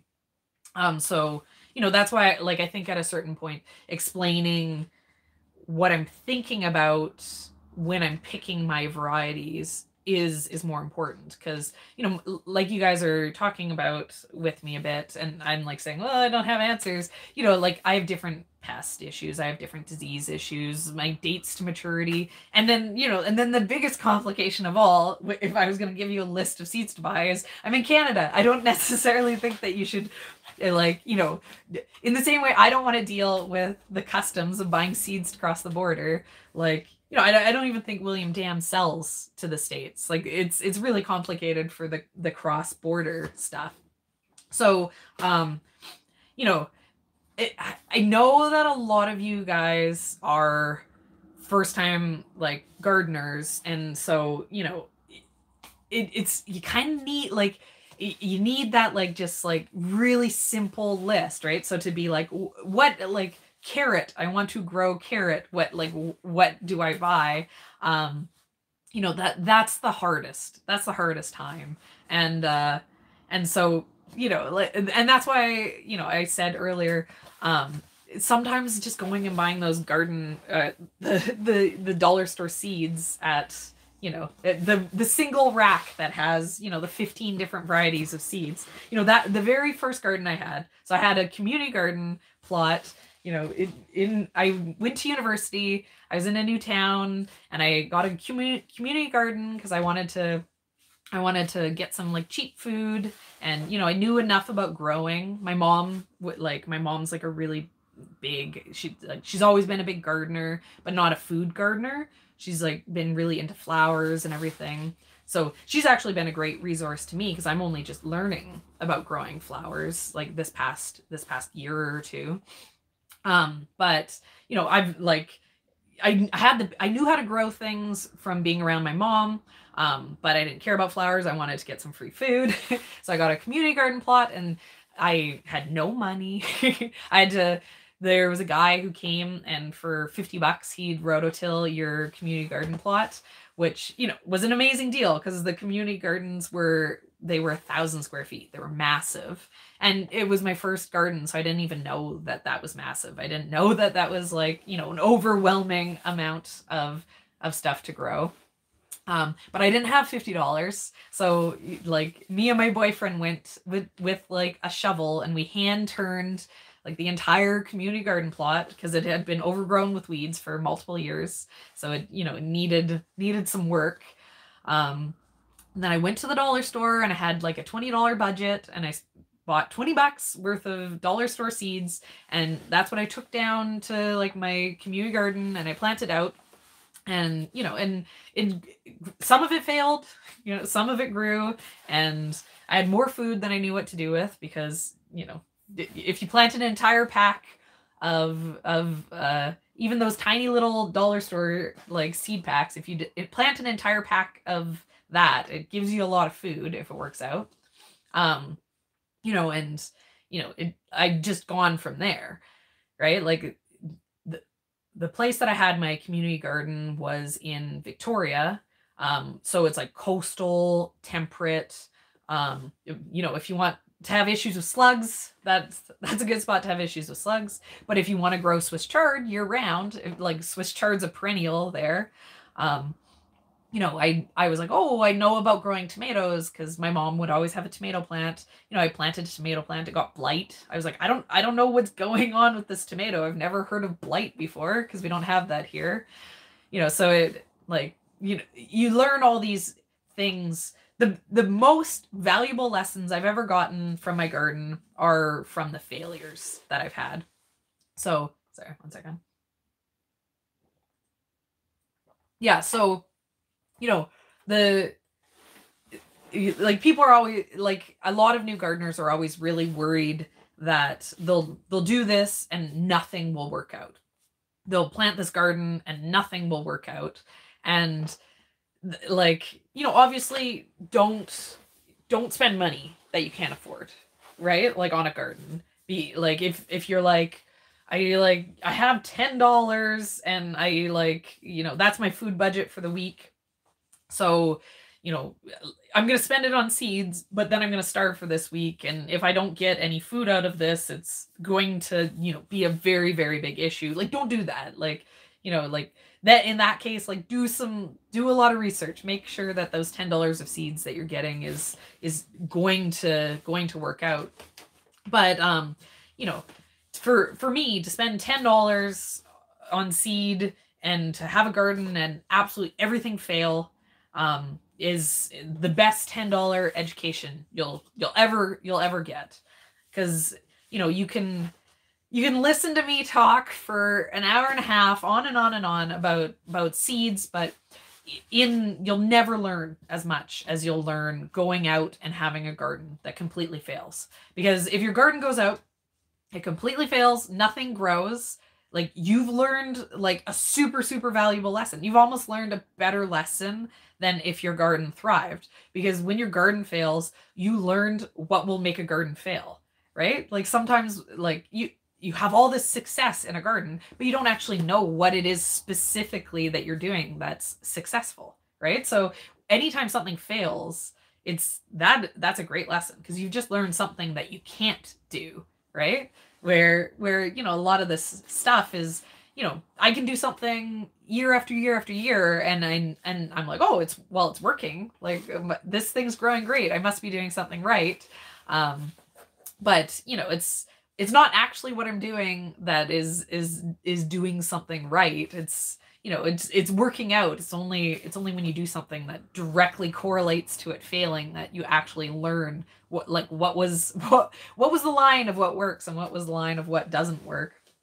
So yeah, it's hard when you're a brand new gardener and all this stuff that I'm talking about like how to maximize your space and how to pick specific varieties out of the seed catalog.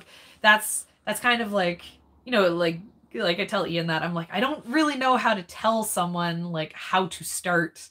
All I can do is tell the person who's like had the garden for 3 years how to like do a little bit better, how to get to like that next level. It's like, okay, so you know how to grow like radish. Now let's like take our radish game to the next level, right? And and the other thing too is I think for me personally, the most valuable thing that I have in learning and knowing about my garden is knowing what my goals are with the garden. So, like when I had my big garden in my backyard, my goal was to grow the most amount of food that I could. And my garden was maxed out. I had my entire backyard. I had a little strip of grass. Ian said I wasn't allowed to take all the grass, but like I took as much of the grass as I possibly could. We transformed the front yard into like perennials and stuff. Like it was like, okay, this is the space that I have to work with. I'm going to maximize my space for the maximum production because I want to grow the most amount of food that I can possibly get for myself. I want to, feed myself as much as possible out of my space, right? So because I knew that was what I was trying to achieve, it then made it so all the decisions that I made, following that, like, it just logically lined up. It was like, okay, well, I want to maximize my production, so, the going vertical with the vertical roots, right? Like I want to maximize my, another aspect of it is that I wanted to maximize my value. So I didn't grow carrots for that reason. And like potatoes, like there's another crop that, you know, we grew some this last year because we had space, and, you know, homegrown potatoes are amazing.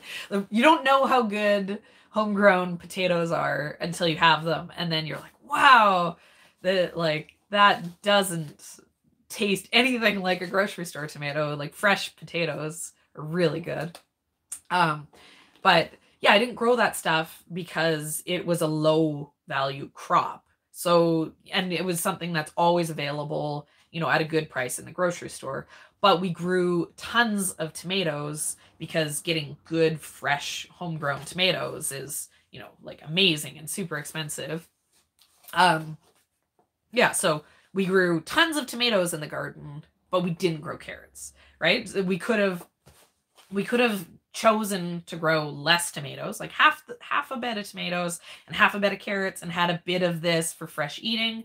But rather than that, we wanted to save the money that we would have spent on good, you know, farmers market tomatoes by growing them ourselves, so that we had the flavor and everything. So growing a huge number of tomatoes made sense in the value aspect, right? Like it was like a high value crop. You know, same as we don't eat, like, you know, this last year we ate a ton of lettuce because we were, you know, people want to buy lettuce. So we grew a lot of lettuce to be able to sell it, but we never grew a lot of lettuce in our home garden because we don't eat a lot of lettuce. We'd rather eat a tomato salad than eat a lettuce salad. So, you know, we never bothered giving the garden space for lettuce because there was other things that we'd rather eat. But you know, all those decisions came out of like our goals, right? Whereas other people, their goal is to be able to, you know, like lots of people like have a vegetable garden for like therapy purposes, and, you know, they're like, oh, I want it to look beautiful, so it's, you know, half of it's planted with flowers and the other half is planted in the, you know, these purple carrots that I don't want to grow because they're like, I can't buy this in the grocery store, and like, you know, it fills my heart to go out to the garden surrounded by flowers and pull up these purple carrots. And, you know, it's about this like experience of being in the garden and having these fun and unique things, you know. And so then your seed choices are gonna stem from that being your goal, right? How you design your personal garden. Like for me, the only flowers that I had in my 2,000 square foot garden was I had a strip of perennial flowers along the front of my garden, and that grew really tall. I had a bunch of like really tall bee balm and like a few other things, like, you know, someone earlier was like, oh, borage will bring the bees in. I grew a handful of things specifically just to get bees to come in to pollinate my plants. I like my flowers were 100% functional. I did not care about the flowers at all. They were just there to like be beacons for pollinators to get into the garden. You know, so you know, that like those decisions were, you know, like a lot of people are like, oh, that's crazy, like why would you do that, right? And so how you design your garden like has to come out from like what you want to get. So, you know, sometimes it's a little bit more beneficial to like take some time, decide what you want the garden to do for you.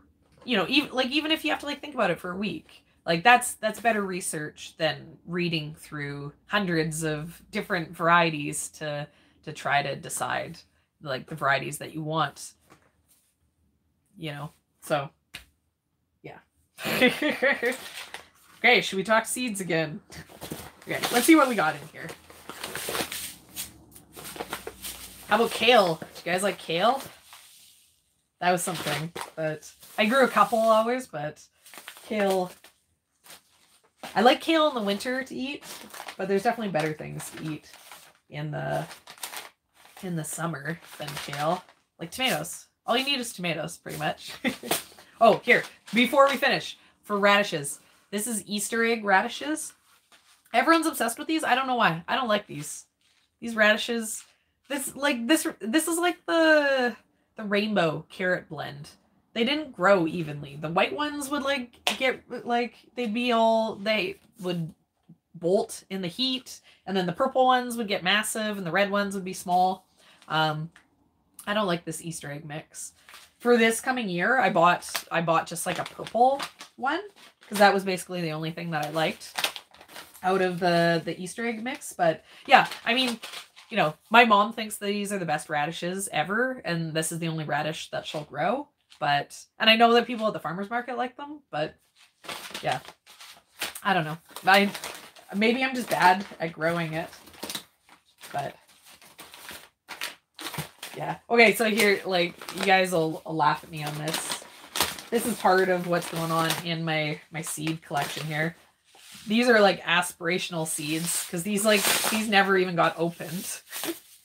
This is like, this is the reason why. Oh, for the customers, they want the bagged salad for sure. We like, you know, we always laughed because you know, we would like things to be more zero waste, and so we have customers like all the time who are like, yeah, like I'd love to get a zero waste salad mix. And we're like, oh, we sell zero waste salad mix. It's like right here. It's called head lettuce. Like it comes with no packaging. And they're like, well, yeah, but it like, I don't want to do the work of like chopping up the head of lettuce and washing it. They're like, I want you to like wash it for me. I'm like, well, you should probably still like wash it. I'm like, I did a really good job of washing it. I'm like, I don't rewash it, but you know, like, how much do you trust me? You know, you shouldn't trust anyone that much to like, you know, not wash the veggies. Yeah, like I'm pretty trustworthy. I clearly have a trustworthy face, but I'm also very food safe paranoid. So I don't want to poison anyone. But yeah, like people basically, the people want snack food. So even though I'm selling veggies at the farmer's market, people want like veggie snack food. So salad mix is, you know, you dump it in a bowl. It's snack food. So it's like the carrots. Like people don't want big oversized carrots. They want the baby carrots because they're eating them raw. One of the things that, you know, I'd forgotten about it, and then I saw, like, I watched one of my videos again, and yeah, well, I mean, honestly, plastic is great. You know, like plastic does serve its purpose. It's hard, you know, our farmer's market is, you know, in the afternoon on like, it's a Friday afternoon. So we're like hottest time of the day, you know, it's 35 degrees. We're down at the farmer's market, and the lettuce in the salad mix in the bags, it keeps super good, and it keeps for 2 weeks in the fridge. So, you know, it's just, it would be nice if then it was like a reusable plastic. But, you know, like I had people be like, oh, pack it in paper. And I'm like, you know, I might as well just pre-cook it.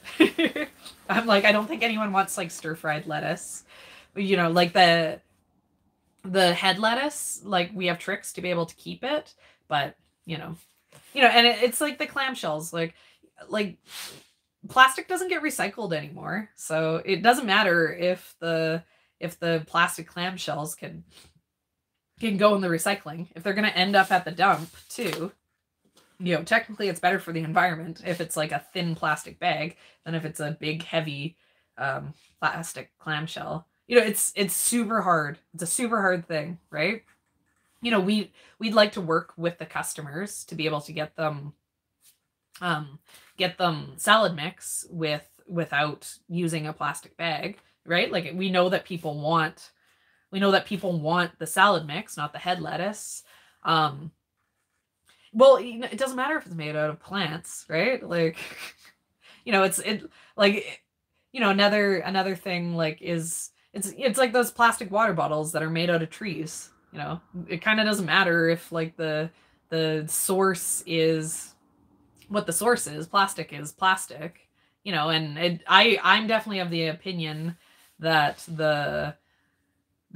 you know, there's a lot of greenwashing going on when it comes to those biodegradable plastics, right? It's, yeah, you know, and exactly, if people bring their own containers and we have like a bulk bin that we have, you know, like a food safe, like tongs to fill people's containers with.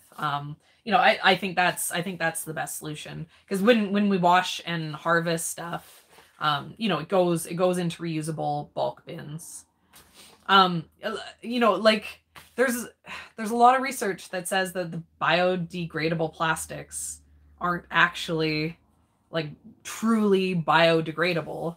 You know, it's, you know, like it's super hard, right? Because people don't want to be polluting with plastic, but you know, plastic is like a wonder material.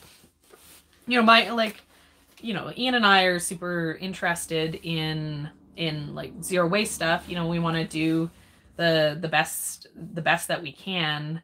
You know, I think the issue, like my personal opinion, is the issue is single use. It's not plastic. You know, there's nothing wrong with plastic. It's the fact that we like live in this like disposable culture, right? Where we can, you know, we can put in all this effort to create something that is just used to be garbage, right? It's like for the amount of use that you get, you might as well like start like, you know, a plastic bag company, and all you do is make plastic bags and ship them straight to the dump, you know? Like that's basically the function that we get out of all these single-use items. And you know, the flip side of it is, so what? We don't use plastic, but we use single-use metal, we use single-use wood, we use single-use this and that, you know. You know, it's scary when you start to like, Ian and I are all like, you know, we're running out of metal, we're running out of sand, you know, like we're running out, you know, the consumption, the rates of consumption are like scary, right? Like, you know, every time you look, you hear stories about like, oh, we're running out of, you know, easily used this or that, right? Like we're running out of helium. What are we going to do? We need it for all these medical supplies. And it's like, well, whoa, we use it as this like single use thing where we put it into a piece of plastic and send it into the air. You know, it's, you know, single use glass is, you know, like it's as much of a problem as single use plastic, right? It's, you know, when there's absolutely no cost to packaging, right? Like when packaging costs nothing, so you don't need to actually even think about it as a business, you know, and you don't need to think about it as a customer, then that's the issue. You know, I'm kind of pessimistic. I think the only solution is for everything to be like stupidly expensive. Once everything is stupidly expensive, then there's consequences to it, right? You know, if it costs an extra $1 to have something come in a plastic bag, you know, that the dollars add up. But when it costs a cent, like a fraction of a cent, you know, but you know, how do you make it expensive? You know, I don't know. I'm doing my part. I'm doing my part to make things expensive by selling really expensive local produce.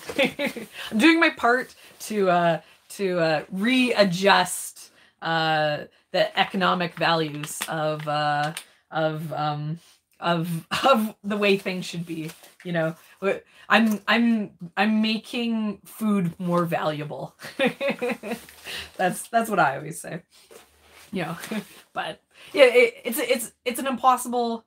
There's lots of easy solutions, but then once you start to look into the easy solutions, it becomes so nuanced that it's, you know, it's really hard. It's, you know, like I don't want, we, like Ian and I personally don't want to be, you know, greenwashing anything.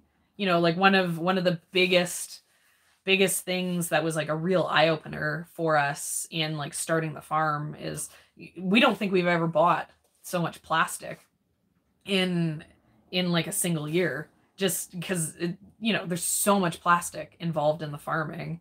And you know, we're trying to prioritize decisions that aren't single use plastic. You know, there's these biodegradable plastic mulches that you can get and you can put down, and they cost nothing. It's so cheap, and they work really great to make it so that you can like save this huge amount of labor. But you know, and then it breaks apart in these tiny little bits of plastic. You know, like we don't want to do that, but you know, we've been battling this like super nasty grass that, you know, basically it's just like impossible to hand weed out, you know, and we will be battling it still for a couple more years. So, you know, we've invested into some landscape fabric for it. And, you know, it's a product that will last 5 to 10 years, you know, but it's, you know, it's plastic. So last year I made 1,800 paper pots. We did all of our seedlings in paper pots. So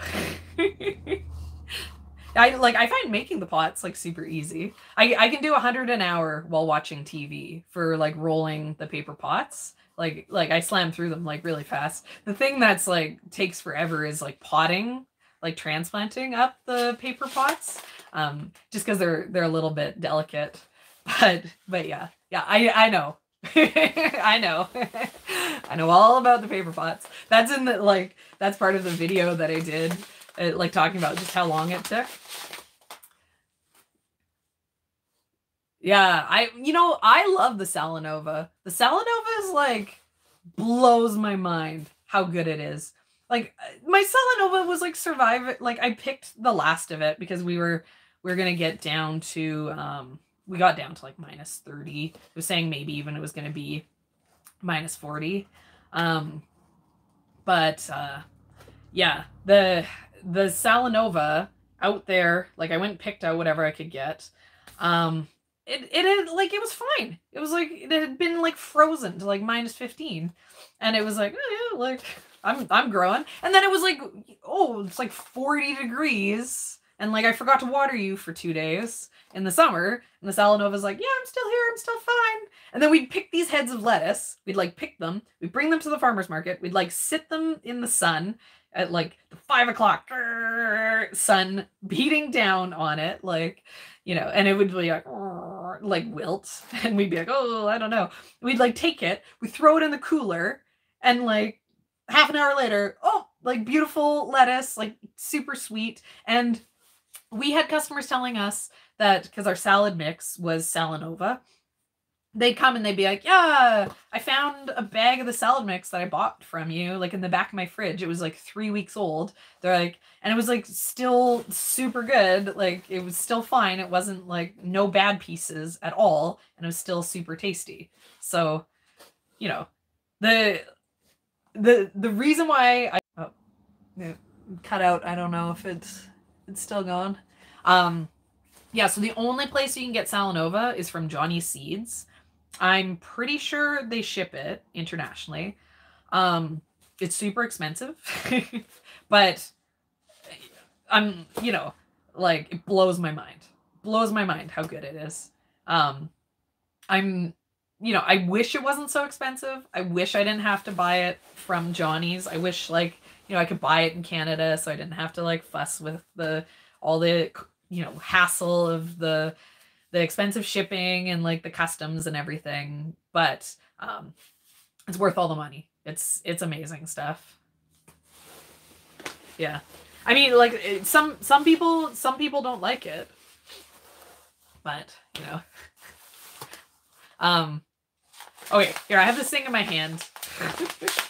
I'll explain what's going on here. And then honestly, I'll probably like if you guys have any more questions, I'll answer them, but I don't know if it's really worth like going through specific stuff. I might, so what I'm going to do is when my new seeds come in, I'll talk about like what I have. And then, you know, there's some stuff like, you know, I have some hot peppers, like maybe I'll bring those out and I'll talk about them. I bought a bunch of my hot peppers, I think from West Coast Seeds, and that's a pretty small order. But yeah, so maybe I'll pull out some of my hot peppers and I'll like talk about that in that. But I think I'll probably like my seeds are gonna slowly come in, so I'll probably do like every week. These Wednesdays are a really good time for me. to be able to do this, because Ian's out of town at work. So my kids, like, my kids aren't here, so I can like do it without having to, you know, my kids are little, so every half an hour I have to like go make them a meal that they then like dump on the floor and don't eat. so this is a good time for me to be able to, you know, give you guys attention without them interrupting. But yeah, so last year, like, I bought all these seeds, and one thing I'm talking about over and over and over again in this video is that I try to know what I want to buy. I try to be really strict when I go to buy seeds, because I want to know what I need. I don't want to buy stuff just because it looks cool. I only want to buy things that like have a spot, right? Like I don't want to buy aspirational seeds. I don't want to buy seeds that one of these days I'll put in the garden. I only want to buy what I'm going to be planting for that year. And, you know, if I keep thinking about the seed over and over and over again, then I will buy it in the year that I've decided to allocate it space in the garden. You know, here, like, I'll show you guys this. So Ian and I, we went and like, we had like, it took a 4-hour coffee shop that moved into a dinner date. And I really wanted him to do this with me before I ordered seeds. Ian's the best man in the world, and I'm the luckiest woman ever, because he will, if you guys think I'm talking your ear off about seeds, imagine poor Ian. This is like, what's happening here is like all day, every day for him. This is me nonstop in the winter. The reason why I can like literally do a 24-hour live video talking about seeds is that I'm just always talking about seeds. I like don't stop. But yeah, so like this here, here, like this is a pretty clear one. So this is me making like a garden plan. So this is like, this is my flower farm, and this is like where I have some kale right now, you know. And so basically, like, I'm trying to decide what's going to get planted where, you know. What's this? Oh, this is the bottom half of my farm. Yeah, I definitely do succession planting. I'm like, every week I'm planting. And for like, in regards to the Salanova, every 2 weeks I was seed starting Salanova, and every 2 weeks I was taking out Salanova if it was ready, if it either it had been harvested and I was taking it out, or if I hadn't harvested it, like last year, because I had way more than I could sell. So last year, there's only so long it can stay out. It had about an 8-week window after transplanting before it stopped being good, before it started to go bitter.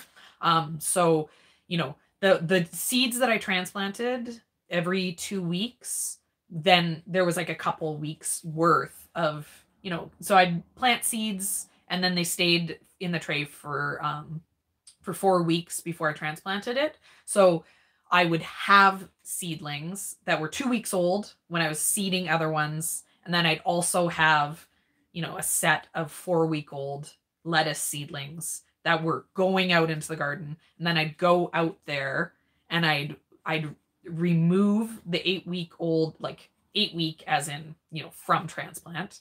I removed all the 8-week-old like lettuce and put new seedlings in. And it didn't matter if it was stuff that had been harvested, so it was just like a stump, or if it was like a full head of lettuce. At that point, it wasn't prime lettuce. I don't want to be selling anything that isn't perfect, because that would be bad. If I was selling bitter lettuce, no one would buy my lettuce. Yeah, so it was coming out and getting replaced, and every 2 weeks, you know, on a pattern. And hopefully going into the future, I'll be able to sell enough lettuce that the rotation will be every week. you know, it'll be like, oh, it's Monday. Today's lettuce day. I seed 8 trays. I, you know, remove 8 trays that I then, you know, remove from the field and replace the transplants. And, you know, it's just a constant thing. And then as, you know, after, because the Salanova was like about 4 weeks in the field when it was ready for harvest. And then you could cut it again at 6 weeks. And then, you know, you could cut it again at 8 weeks. So got like 3 cuts, and then it was gone. Then it was out of there. So, you know, the idea would be if you planted every week, you know, every week there's a couple beds that can get cut off of it, you know, and it's a rotation that just keeps going. You know, another good example is the radishes, you know, 25 days for the radishes. I'd pull, like, you know, I'd have a 25-foot bed of radishes for my farmer's market.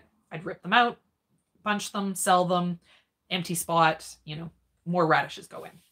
And you know, for the radishes, because the radishes don't keep in the field, every week I had to plant radishes. Because if I didn't, you know, if I plant radishes every second week, the radishes, you know, if I planted 50 feet of radishes every second week, the radishes that, so, you know, 25 days later, I go and I harvest out the, you know, 25 feet for the one market.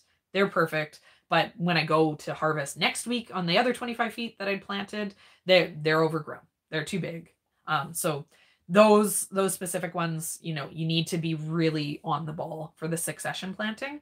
And same, you know, every single thing I grow. The only stuff that wasn't succession planted was tomatoes, you know, because they go in, they harvest, you know, and then the flowers, I didn't, some of like the zinnias and the cosmos, I didn't succession plant, but I might this coming year, because I want to try to get them to produce a little bit earlier. But yeah, even last year, even zucchini, I planted, you know, the zucchini started to fade out. And so, you know, like a month after I planted my main bed of zucchini, I planted another section of zucchini. You know, it came, my zucchini that I planted, I think it's like 40 days. So 40 days came. The peak of my first planting of zucchini was starting to go. You know, they were overlapping for a little bit of time. You know, by 2 months, my zucchini weren't looking so great. Those came out. Something else goes in. Man, if someone was selling radish seed pods, I would buy them because I love them. They're like my favorite thing to eat. I would never grow radish seed pods to sell because, like, what can you sell them for, right? Like, they're a pain in the butt. But there's tons of stuff that I personally wouldn't grow to sell.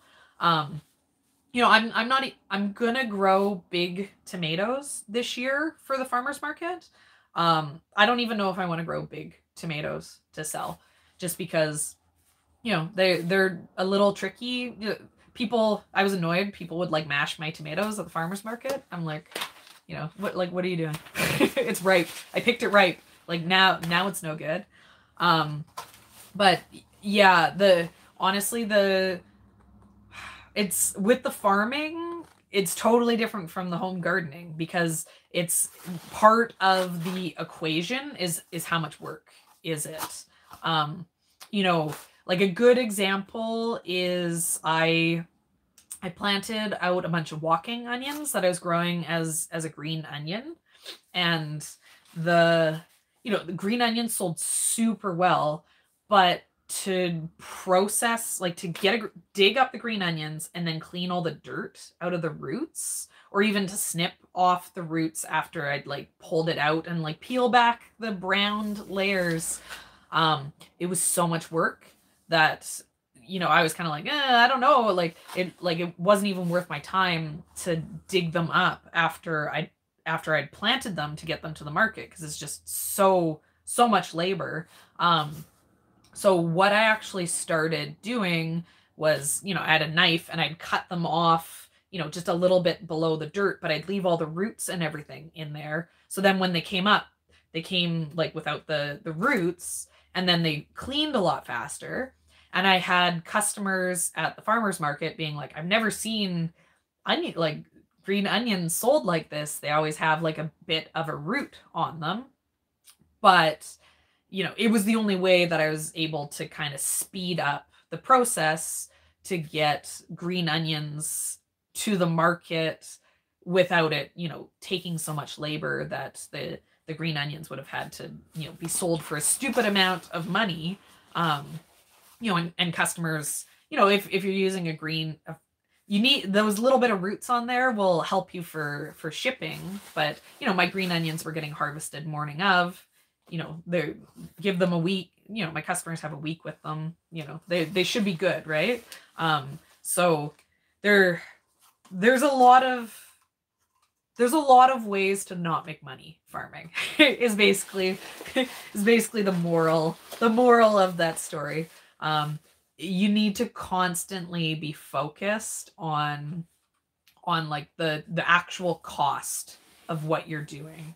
You know, like going back, I don't know if you were here, but you know, I was talking about cucumber, like looking at cucumbers and tomatoes, and they were $2 a seed. And, you know, if your focus was on, oh, I need to get my seed cost down to like, you know, that's too expensive for seed. If your focus is on that, some like in the context of farming, you know, sometimes you're missing the bigger picture, right? So yeah, like spending $2 on a seed that's gonna produce twice as much product, you know, a $2 seed that's gonna grow you $100 worth of product is worth infinitely more than a 50-cent seed that's only gonna grow you $50 worth of product.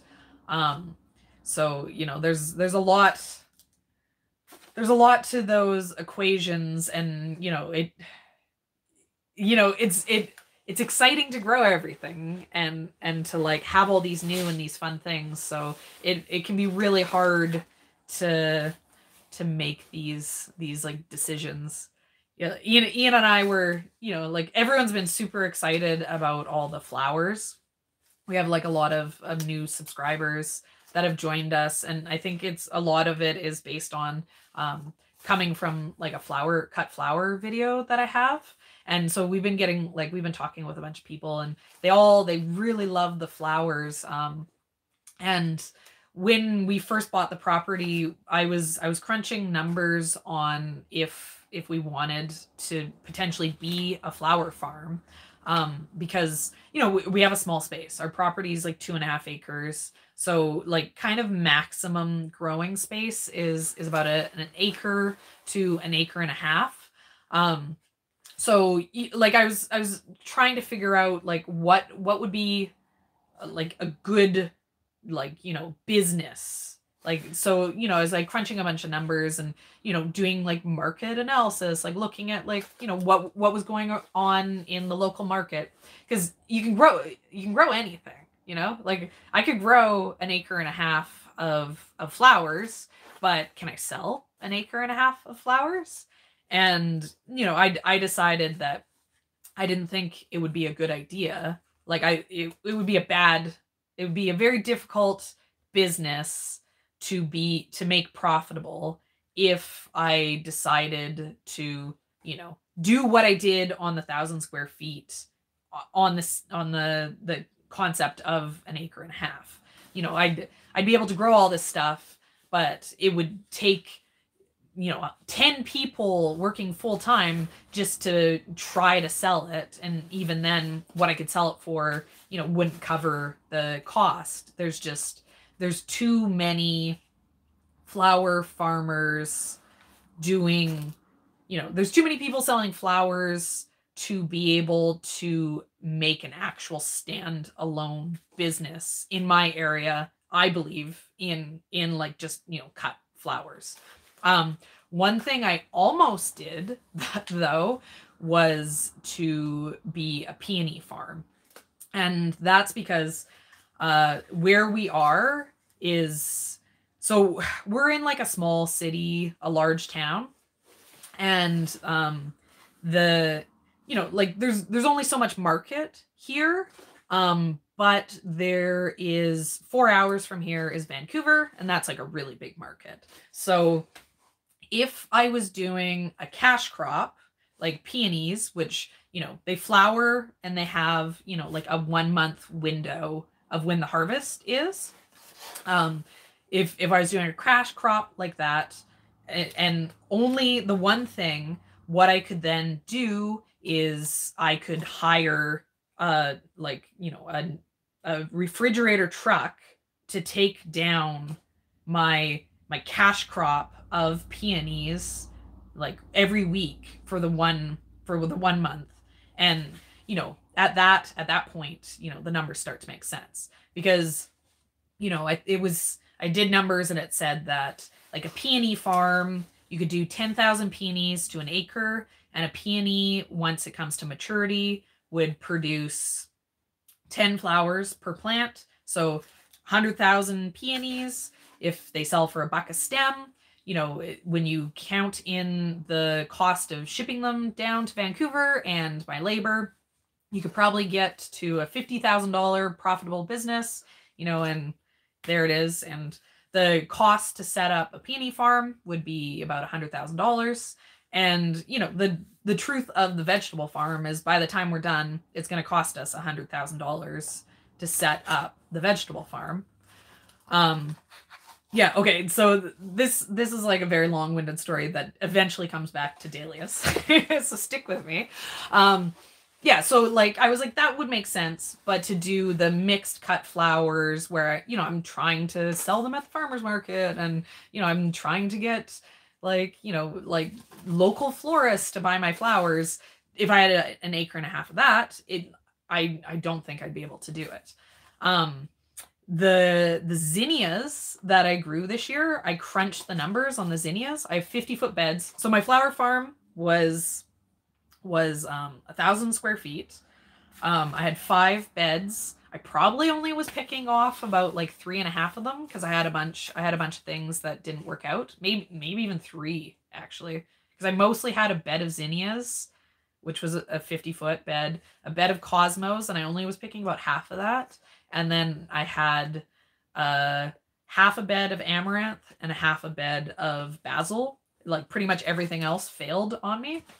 But with the amount that my 50-foot bed of zinnias produced, at, you know, even at my cheap $10 market bouquets, and with my season ending super early because of early frost and starting super late because I like totally messed up my transplants and everything, it would be easy to get $2,000 a bed in zinnias, like with the potential of it going up to $4,000 a bed on zinnias at a 50-foot bed, right? And so, you know, if you times that by an acre and a half, you know, the potential money is just insane.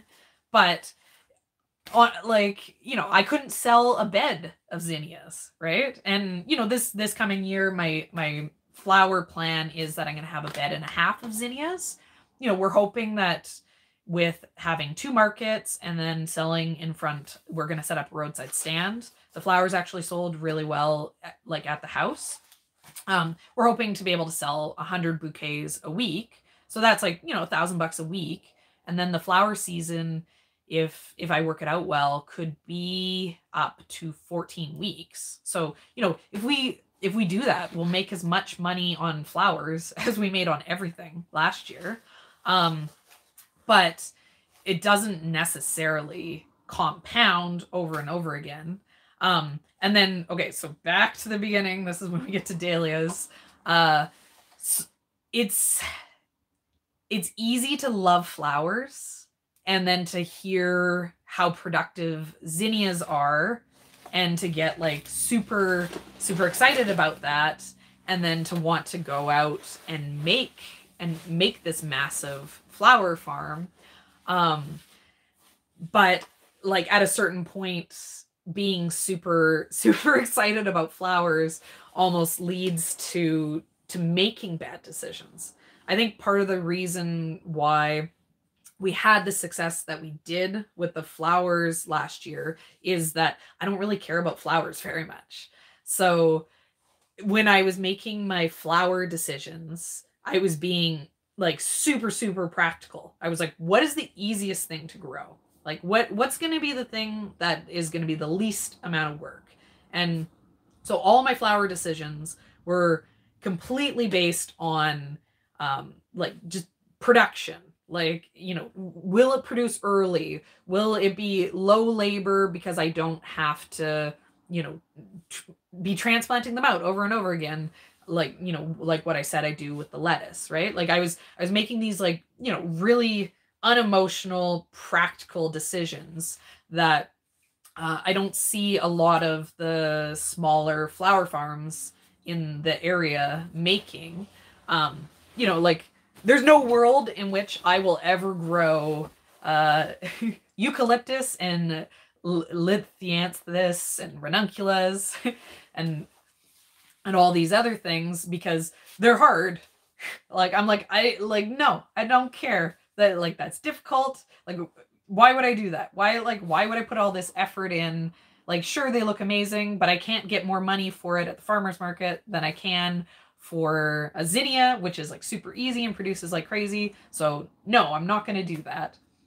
And I feel like I'm only able to make those decisions because I'm not you know, I'm not like, oh, but they're so beautiful. Like I'm like I have this like, you know, distance from the flowers that makes it easy to look at them as like a profitable crop instead of as something that I love, right? Like, you know, I'm going to make bad decisions about eggplants when it comes to the farmers market because I love eggplants and I'm passionate about eggplants. Like the practical decision when it comes to eggplants and the farmers market is that I should not grow eggplants like at all. Like I shouldn't even grow eggplants for myself. I should instead buy them at the farmers market because they sell so badly that you can buy them for really cheap in the season.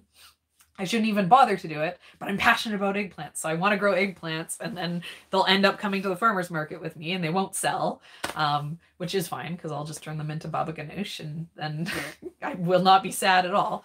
But so it's easy to make those bad business decisions in like the flower farm when you love flowers, and it's easy to make those bad decisions in the farm and to lose sight of what is actually making money and what is losing money because it's really easy to be like passionate about it.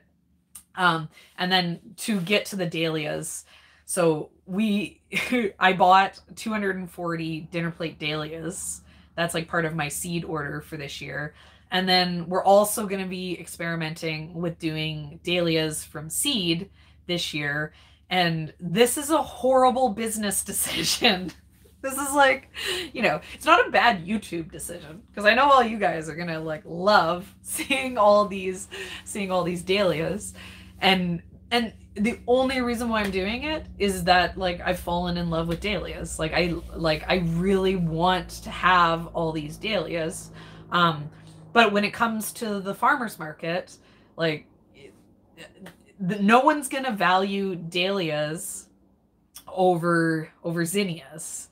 And they're way harder, you know, and you know, it's a bad decision for the business, but I'm doing it because I want to grow dahlias. You know, and obviously there's space for some of that in a profitable business. But it's hard for it not to slowly, you know, like you gotta keep your eye on profitable or else it all just turns into dahlias and eggplants, and then, you know, and then it can't sustain itself because if you can't pay yourself for the work that you're doing, then you might as well, you know, just have a home garden. But yeah, I mean, for the marigolds, they apparently sell well, I've heard. You know, like for filler we did we did the basil and I loved it because it smelled so good. We had a lemon one and we also had a cinnamon one. And like, you know, the scent of it like made the flowers smell amazing. You know, zinnias don't smell like anything. But my mom loves lilies. She absolutely like loves having lilies in the house because she loves the smell of it. But at the same time, I've seen people like come into her house when she has like fresh lilies inside, and they're like, I have to leave. I can't stand the smell of lilies. So, you know, like growing something for scent, like when you're selling it, you know, it like everyone's so different, you know? It's like the you know, that's kind of the one thing about flowers. One of the things that really blew my mind about the food, you know, selling at the farmers market was that everyone, you know, everyone buys food. It was super easy to sell. You know, and that was something that I kind of had never thought about before. You know, that you know, when you think about doing like sales, you know, there's like your ideal customer, right? And there's only so many people that are going to be your customer for that product. And you know, obviously everyone eats food, but not everyone's going to be like a farmer's market customer. But everyone who comes to the farmer's market pretty much is there to buy vegetables, like fruit and vegetables. So you have a lot of like conversion potential when you're at the farmer's market with food. And then when you go to flowers, you know, that conversion drops way down. Then you're back into the category of, you know, everyone else, like all the crafters and, you know, the people who are selling jam and things like that at the farmer's market, where, you know, only a certain number of people are going to consider to buy flowers.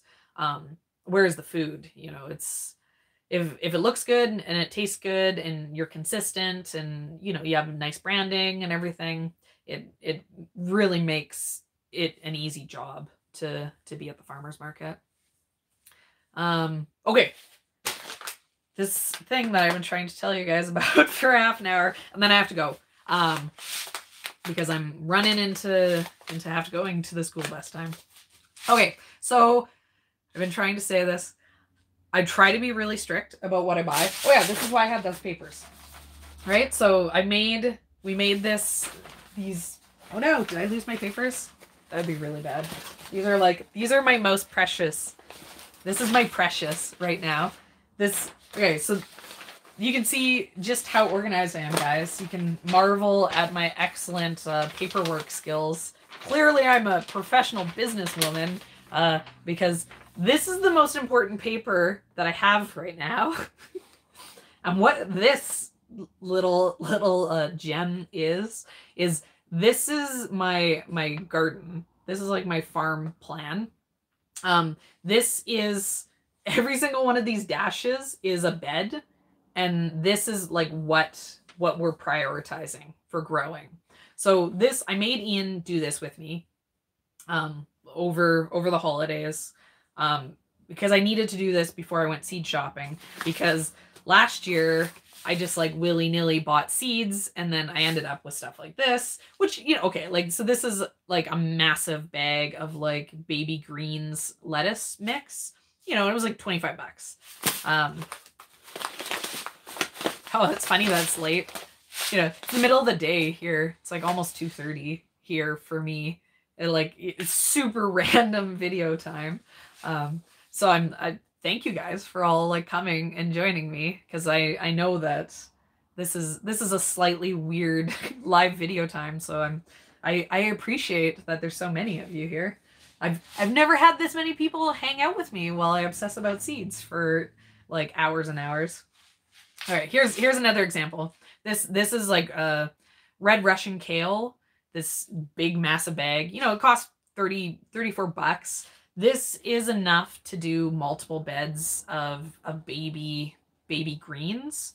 And And I bought this stuff because I was like, oh, I'm going to want to try to do baby greens for the market.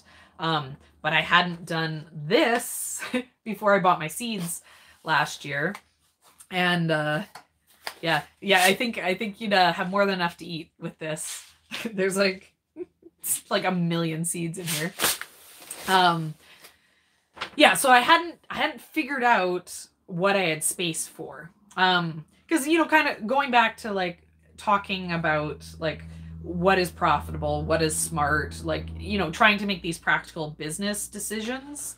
I need to when it comes to deciding what goes into the beds, I need to prioritize what is going to be like profitable, what's gonna sell well, what I'm going to be able to sell lots of.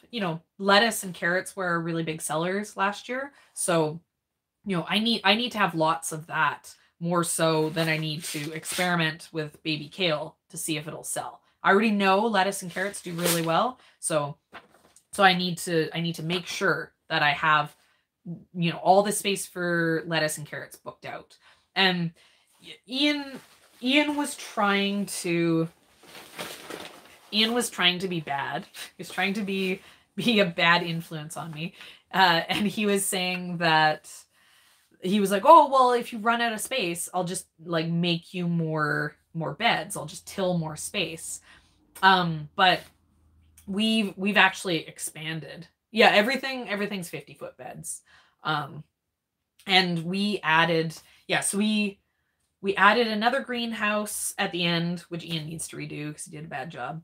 And then we also made another 10 beds. So we made another 2,000 square feet garden.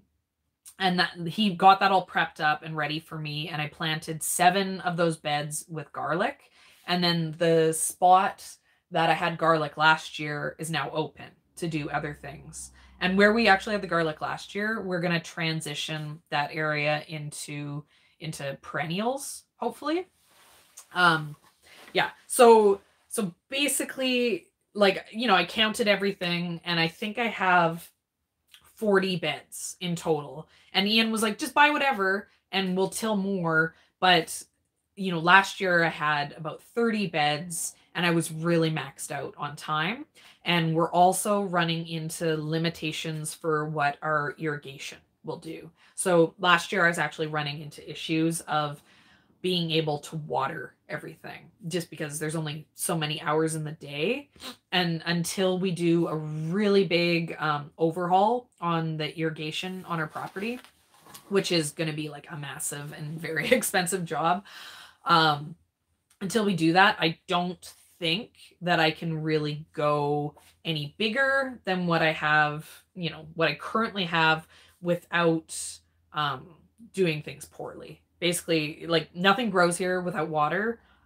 So there's no point going any bigger and then watering stuff less. Some of the stuff had to be watered every day because we have like lettuce and it gets hot here. We get like, we get up to like, 35, kind of like 33, like, is kind of like, good average. We'll like hover between 30 to 35 for a lot of like July and August. So a lot of this stuff has to be watered every day. And then other stuff I can water every second day, but yeah, there's only so many beds that I can turn the water on for like the water volume. So yeah, water, like, I'm not running out of water, I'm running out of time. So if I get like automated irrigation and I also size up my irrigation line so that it has more volume going through it, then I can water more. But yeah, so this thing that I have here, this is us prioritizing everything. Yeah, water rights are crazy expensive here too. Our property is a farm property. We only got farm status on it, like this after the growing season, because you have to produce $10,000 to be able to, you know, be officially a farm. But we are a farm, so our property came with water rights for the entire area. So like that was definitely something that I hadn't thought about when we first went looking. Just because there's a lot of water in the area. But yeah, or like lots of irrigation already set up in the area, but that's a huge thing. Like there was one property that we really liked that we looked at, and it had a well, and like, you know, I was basically like, we can't farm with a well here. Okay, so this list, I had like, this is everything that I have space to grow. And we basically, we were like, okay, like, you know, this is like the garlic, and it's like, okay, like that's already planted, so like we can't like, you know, allocate the garlic bed to something else. It's already in there. And then we were like, okay, this is how much lettuce we're gonna have, and we know we have to have this, and we know we have to have that, you know. And then it got down and down and down, and then it was like, okay, now we have 3 beds open. You know, what's more important to grow out of everything? And because I did this before I went seed shopping, you know, I'm hoping I didn't do this again this year. And this, I do want to experiment with baby greens, which is what I bought this for, and we allocated for it this year. So this seed, this isn't going bad. Honestly, sitting here at this point, I went through my seed. I actually got rid of a bunch of seed. We do have seed swaps in the area, and so I'm going to bring my seeds down to the seed swaps. And if I was sitting here and I was going like, I'm never going to grow baby kale, I would have taken this and I would have divided this into small bags and sent it off to the seed swap. Just because, you know, like I do actually go through my seeds and I get rid of stuff. Anything that I like grew and I don't like, I get rid of. Like, I'm like, what's the point of keeping these seeds? Like, you know, there's other people who want them. Yeah, and then, you know, I also am aware when I buy the stuff, I like, yeah, I know I buy these huge crazy things. And I mean, like, the carrot is a good example. Like, I'll probably send some of this carrot off this year, or more likely I might donate it. There's like a charity farm, and I might just donate them the carrot seed. I might like go down with my seeder and be like, do you want me to like plant do you want me to plant a couple thousand square feet of carrots for you guys? Just because, yeah, like, you know, I don't want the seed to go to waste. That's part of like why I'm so strict. But yeah, so, you know, even though, like, you know, I'm trying to stay organized. I guess that's the point of what I'm trying to say with this stuff. I'm trying to stay organized. I'm trying not to just buy, like, you know, stupid amounts of stuff that I'm not going to plant. You know, this is my scale, right? But this is like kind of like a lesson to you guys, like in your home gardens. You know, if you don't have space for kale, like, don't buy it, right? Worst case scenario, you regret not having kale, and then it becomes on your priority list next year. You know, it's a lot easier to do this. Yeah, I don't know. Sorry, buddy. I don't think anyone's gonna donate any Salanova seed to you. It's too expensive. I will say this, like, after like being like, oh, like, it's painful. My like, you know, I'll save that conversation for when I do my Johnny's seed unboxing. But it's my biggest order, it like money wise, is from Johnny's. And it's, you know, it's going to be this tiny little box, because all it basically is like my Salanova. Basically, like, you know, I'm going to get this many seeds from William Dam. Like, this is how much I've ordered from William Dam, and it'll be $600. And then my Johnny's order, which is going to be like a tiny box of like 10,000 lettuce seeds, is going to be $700. And it's worth it. It's worth the money. you know, I definitely am going to make the money back and then some. And, you know, but I will say this, I did order a few other things. I'm in some farming like Facebook groups, and, you know, I kind of like just like fly on the wall, like listen to all their like, you know, variety conversations. And because one of my biggest issues is it's hard to grow in the heat here. So they all hate how expensive the Salanova is. And so they've been talking about Muir, Muir, and that's the lettuce that the people who just can't pay, who are like, I just can't do it. I can't pay the money for the Salanova. They've been buying the Muir to be the substitute. I'm just the salad, it just keeps so good in the heat. Like for me, if all it was that I need a lettuce that grew really well in the heat, I'd be more willing to find something.